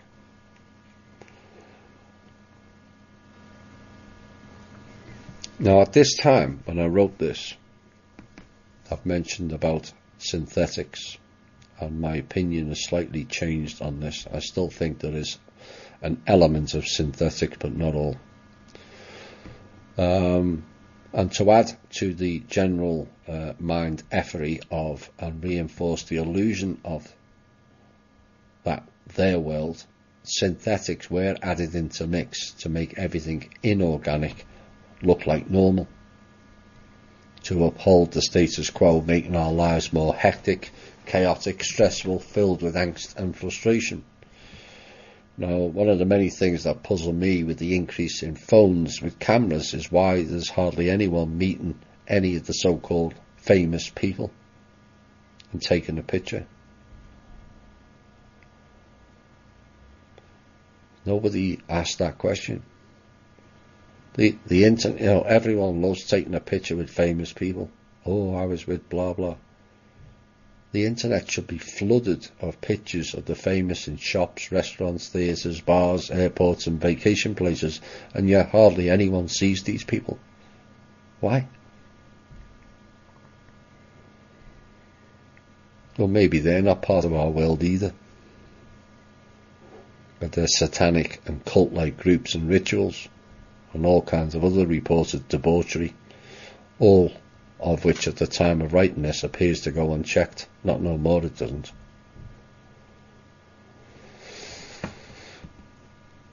Over a number of years now, we've heard the term ascension bandied about. In fact, Mr. Wilcock told us he was all ascending on December the 21st, 2012. No ifs or buts about it, and yet it never happened. Why? Because the perception was we were getting airlifted off the planet by some flavour of the day ET.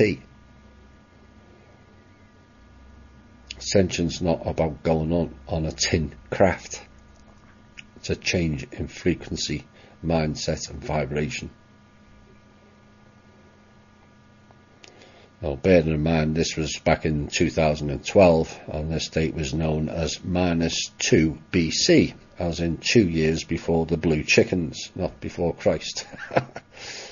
But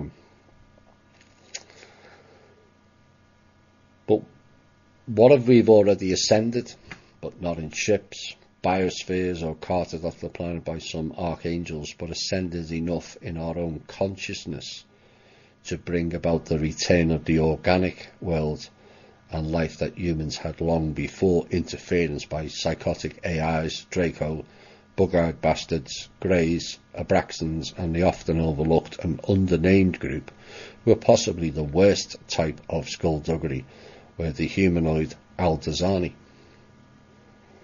All of those, like the Cabal here, are control freaks, but also a collection of very weak species, as only the weak formed in a collective wish to control others.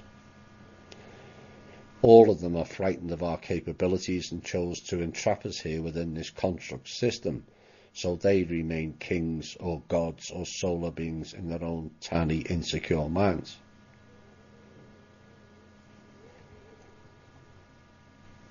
I remember writing in CV, and I've mentioned this on the show several times, that on January the 1st, 2018 was the end of their game. But what they did do was loop a cheat on us by adding 4 years up to December the 31st, 2016.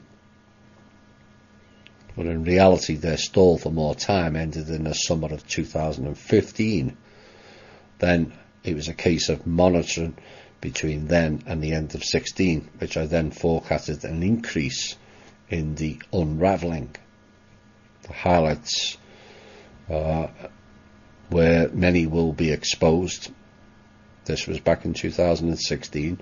Some who are thought to be good are not. Some who are thought to be bad are not either. News will come at us from all angles, and much will be disclosed as we are nearing the back of this year. 2 years on, I think that those predictions have been borne out. Where are we? Last few bits. Essentially, what we've been on is a stair-step of awareness across a broad spectrum of fields, and I would like to think this show has prepared you all fairly well for it. But let's look at the main aspects of life here and how things are changing due to the precipitous rise in awareness. The political illusion, not just in America but everywhere, is collapsing in on itself. Politicians being caught out with fraud, corruption, collusion, sex crimes, treason, and crimes against humanity. All are now being more exposed than ever. And essentially that field is collapsing in on itself. So much so that many now are starting to see through the illusion and don't vote, and also railing against their politicians in many countries around the world, particularly France. But the illusion was that politicians are there to look after the country and, more importantly, its people. The reality is they do neither. And the real reason is we have no organic constitution or real American government is because we, the organic souls, have not stepped into it and reclaimed it yet.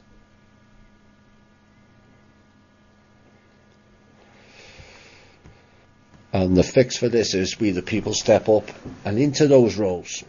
Like I said, this was mentioned 12 months ago. Currently we have no candidates, only those provided for us, and the illusion of voting for their candidates will eventually phase out, providing we step up and into those roles. And most importantly, not repeat the mistakes and the ways they did. A new way of government that doesn't create war for profit, in fact works to eliminate war, doesn't sign off people's rights, spend over to society's greed merchants, rapes the country and the people of the wealth, but uses every accountable cent towards providing a better life, not just an existence for all the people. And this was something that was mentioned earlier. Like I said, this piece is from 12 months ago, and we're seeing it all play out. Religions, again, like politicians, exposed on a massive scale, add in their worship of the Draco Lord, that is Anu, and their ritual sacrifice, sexual criminality, child trafficking, and their illusionary bubble of religion is beneficial to the people. That illusion bubble has clearly been popped to the reality of what it is: a control system, a illusion of your energy in churches largely situated on ley lines for maximum output by getting you to worship their Lord or God Anin. I imagine a lot of people, when they find that out, that they've been worshipping was essentially a lizard, will not sit too well with many people. They also worship the fake solar beings as well. This is the real meaning of God, these people. They're not source. Look at the word solar. Given inorganic sun has a mirror effect. Sol means sun, and the mirror version of Ra, you have Ra. Ra, god of the sun. My ass is. Ra is also known as Marduk.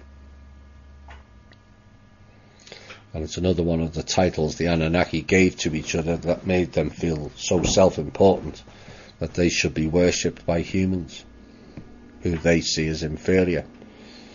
And essentially they have played the role of God, not source. A fake illusionary version. And as said back then, it will be a difficult transition phase on this particular subject, but as more of the truth reveals, as more of the people gain a more spiritual outlook, the desire to seek outside of yourself, which is what religion promotes, will be rendered mute. Given the intel tonight, that ties in rather well. More have desired to seek inside of themselves, not external. And the reality is, which is another meme for this show, people only love God or gods when they have failed to remember their own connection to source. The person who asked, is there a difference between source and God? There's your answer.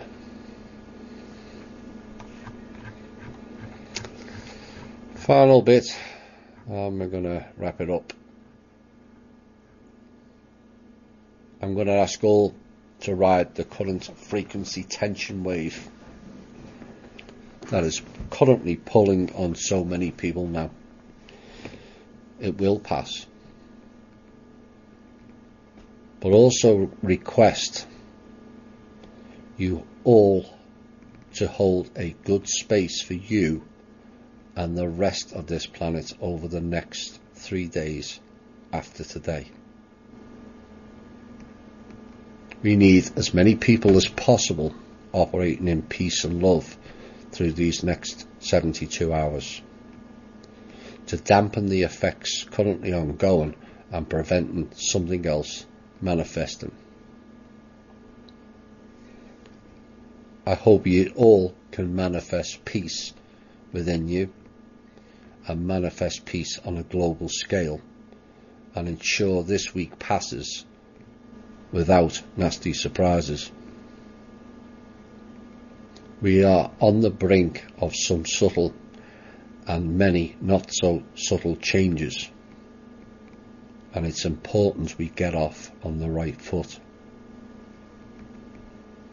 All is unfolding and progressing nicely along now, and we need you all in a good headspace.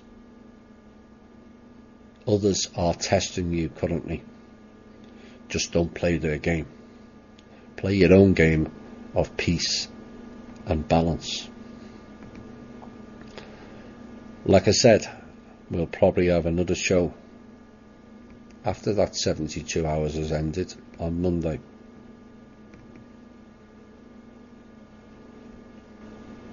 Stay in peace. Hold your balance. Don't let them get to you.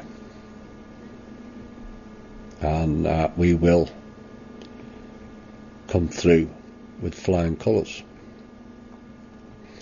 I hope you've enjoyed the show. This has been The Truth, Honour and Integrity. My name's Thomas Williams. Bye for now.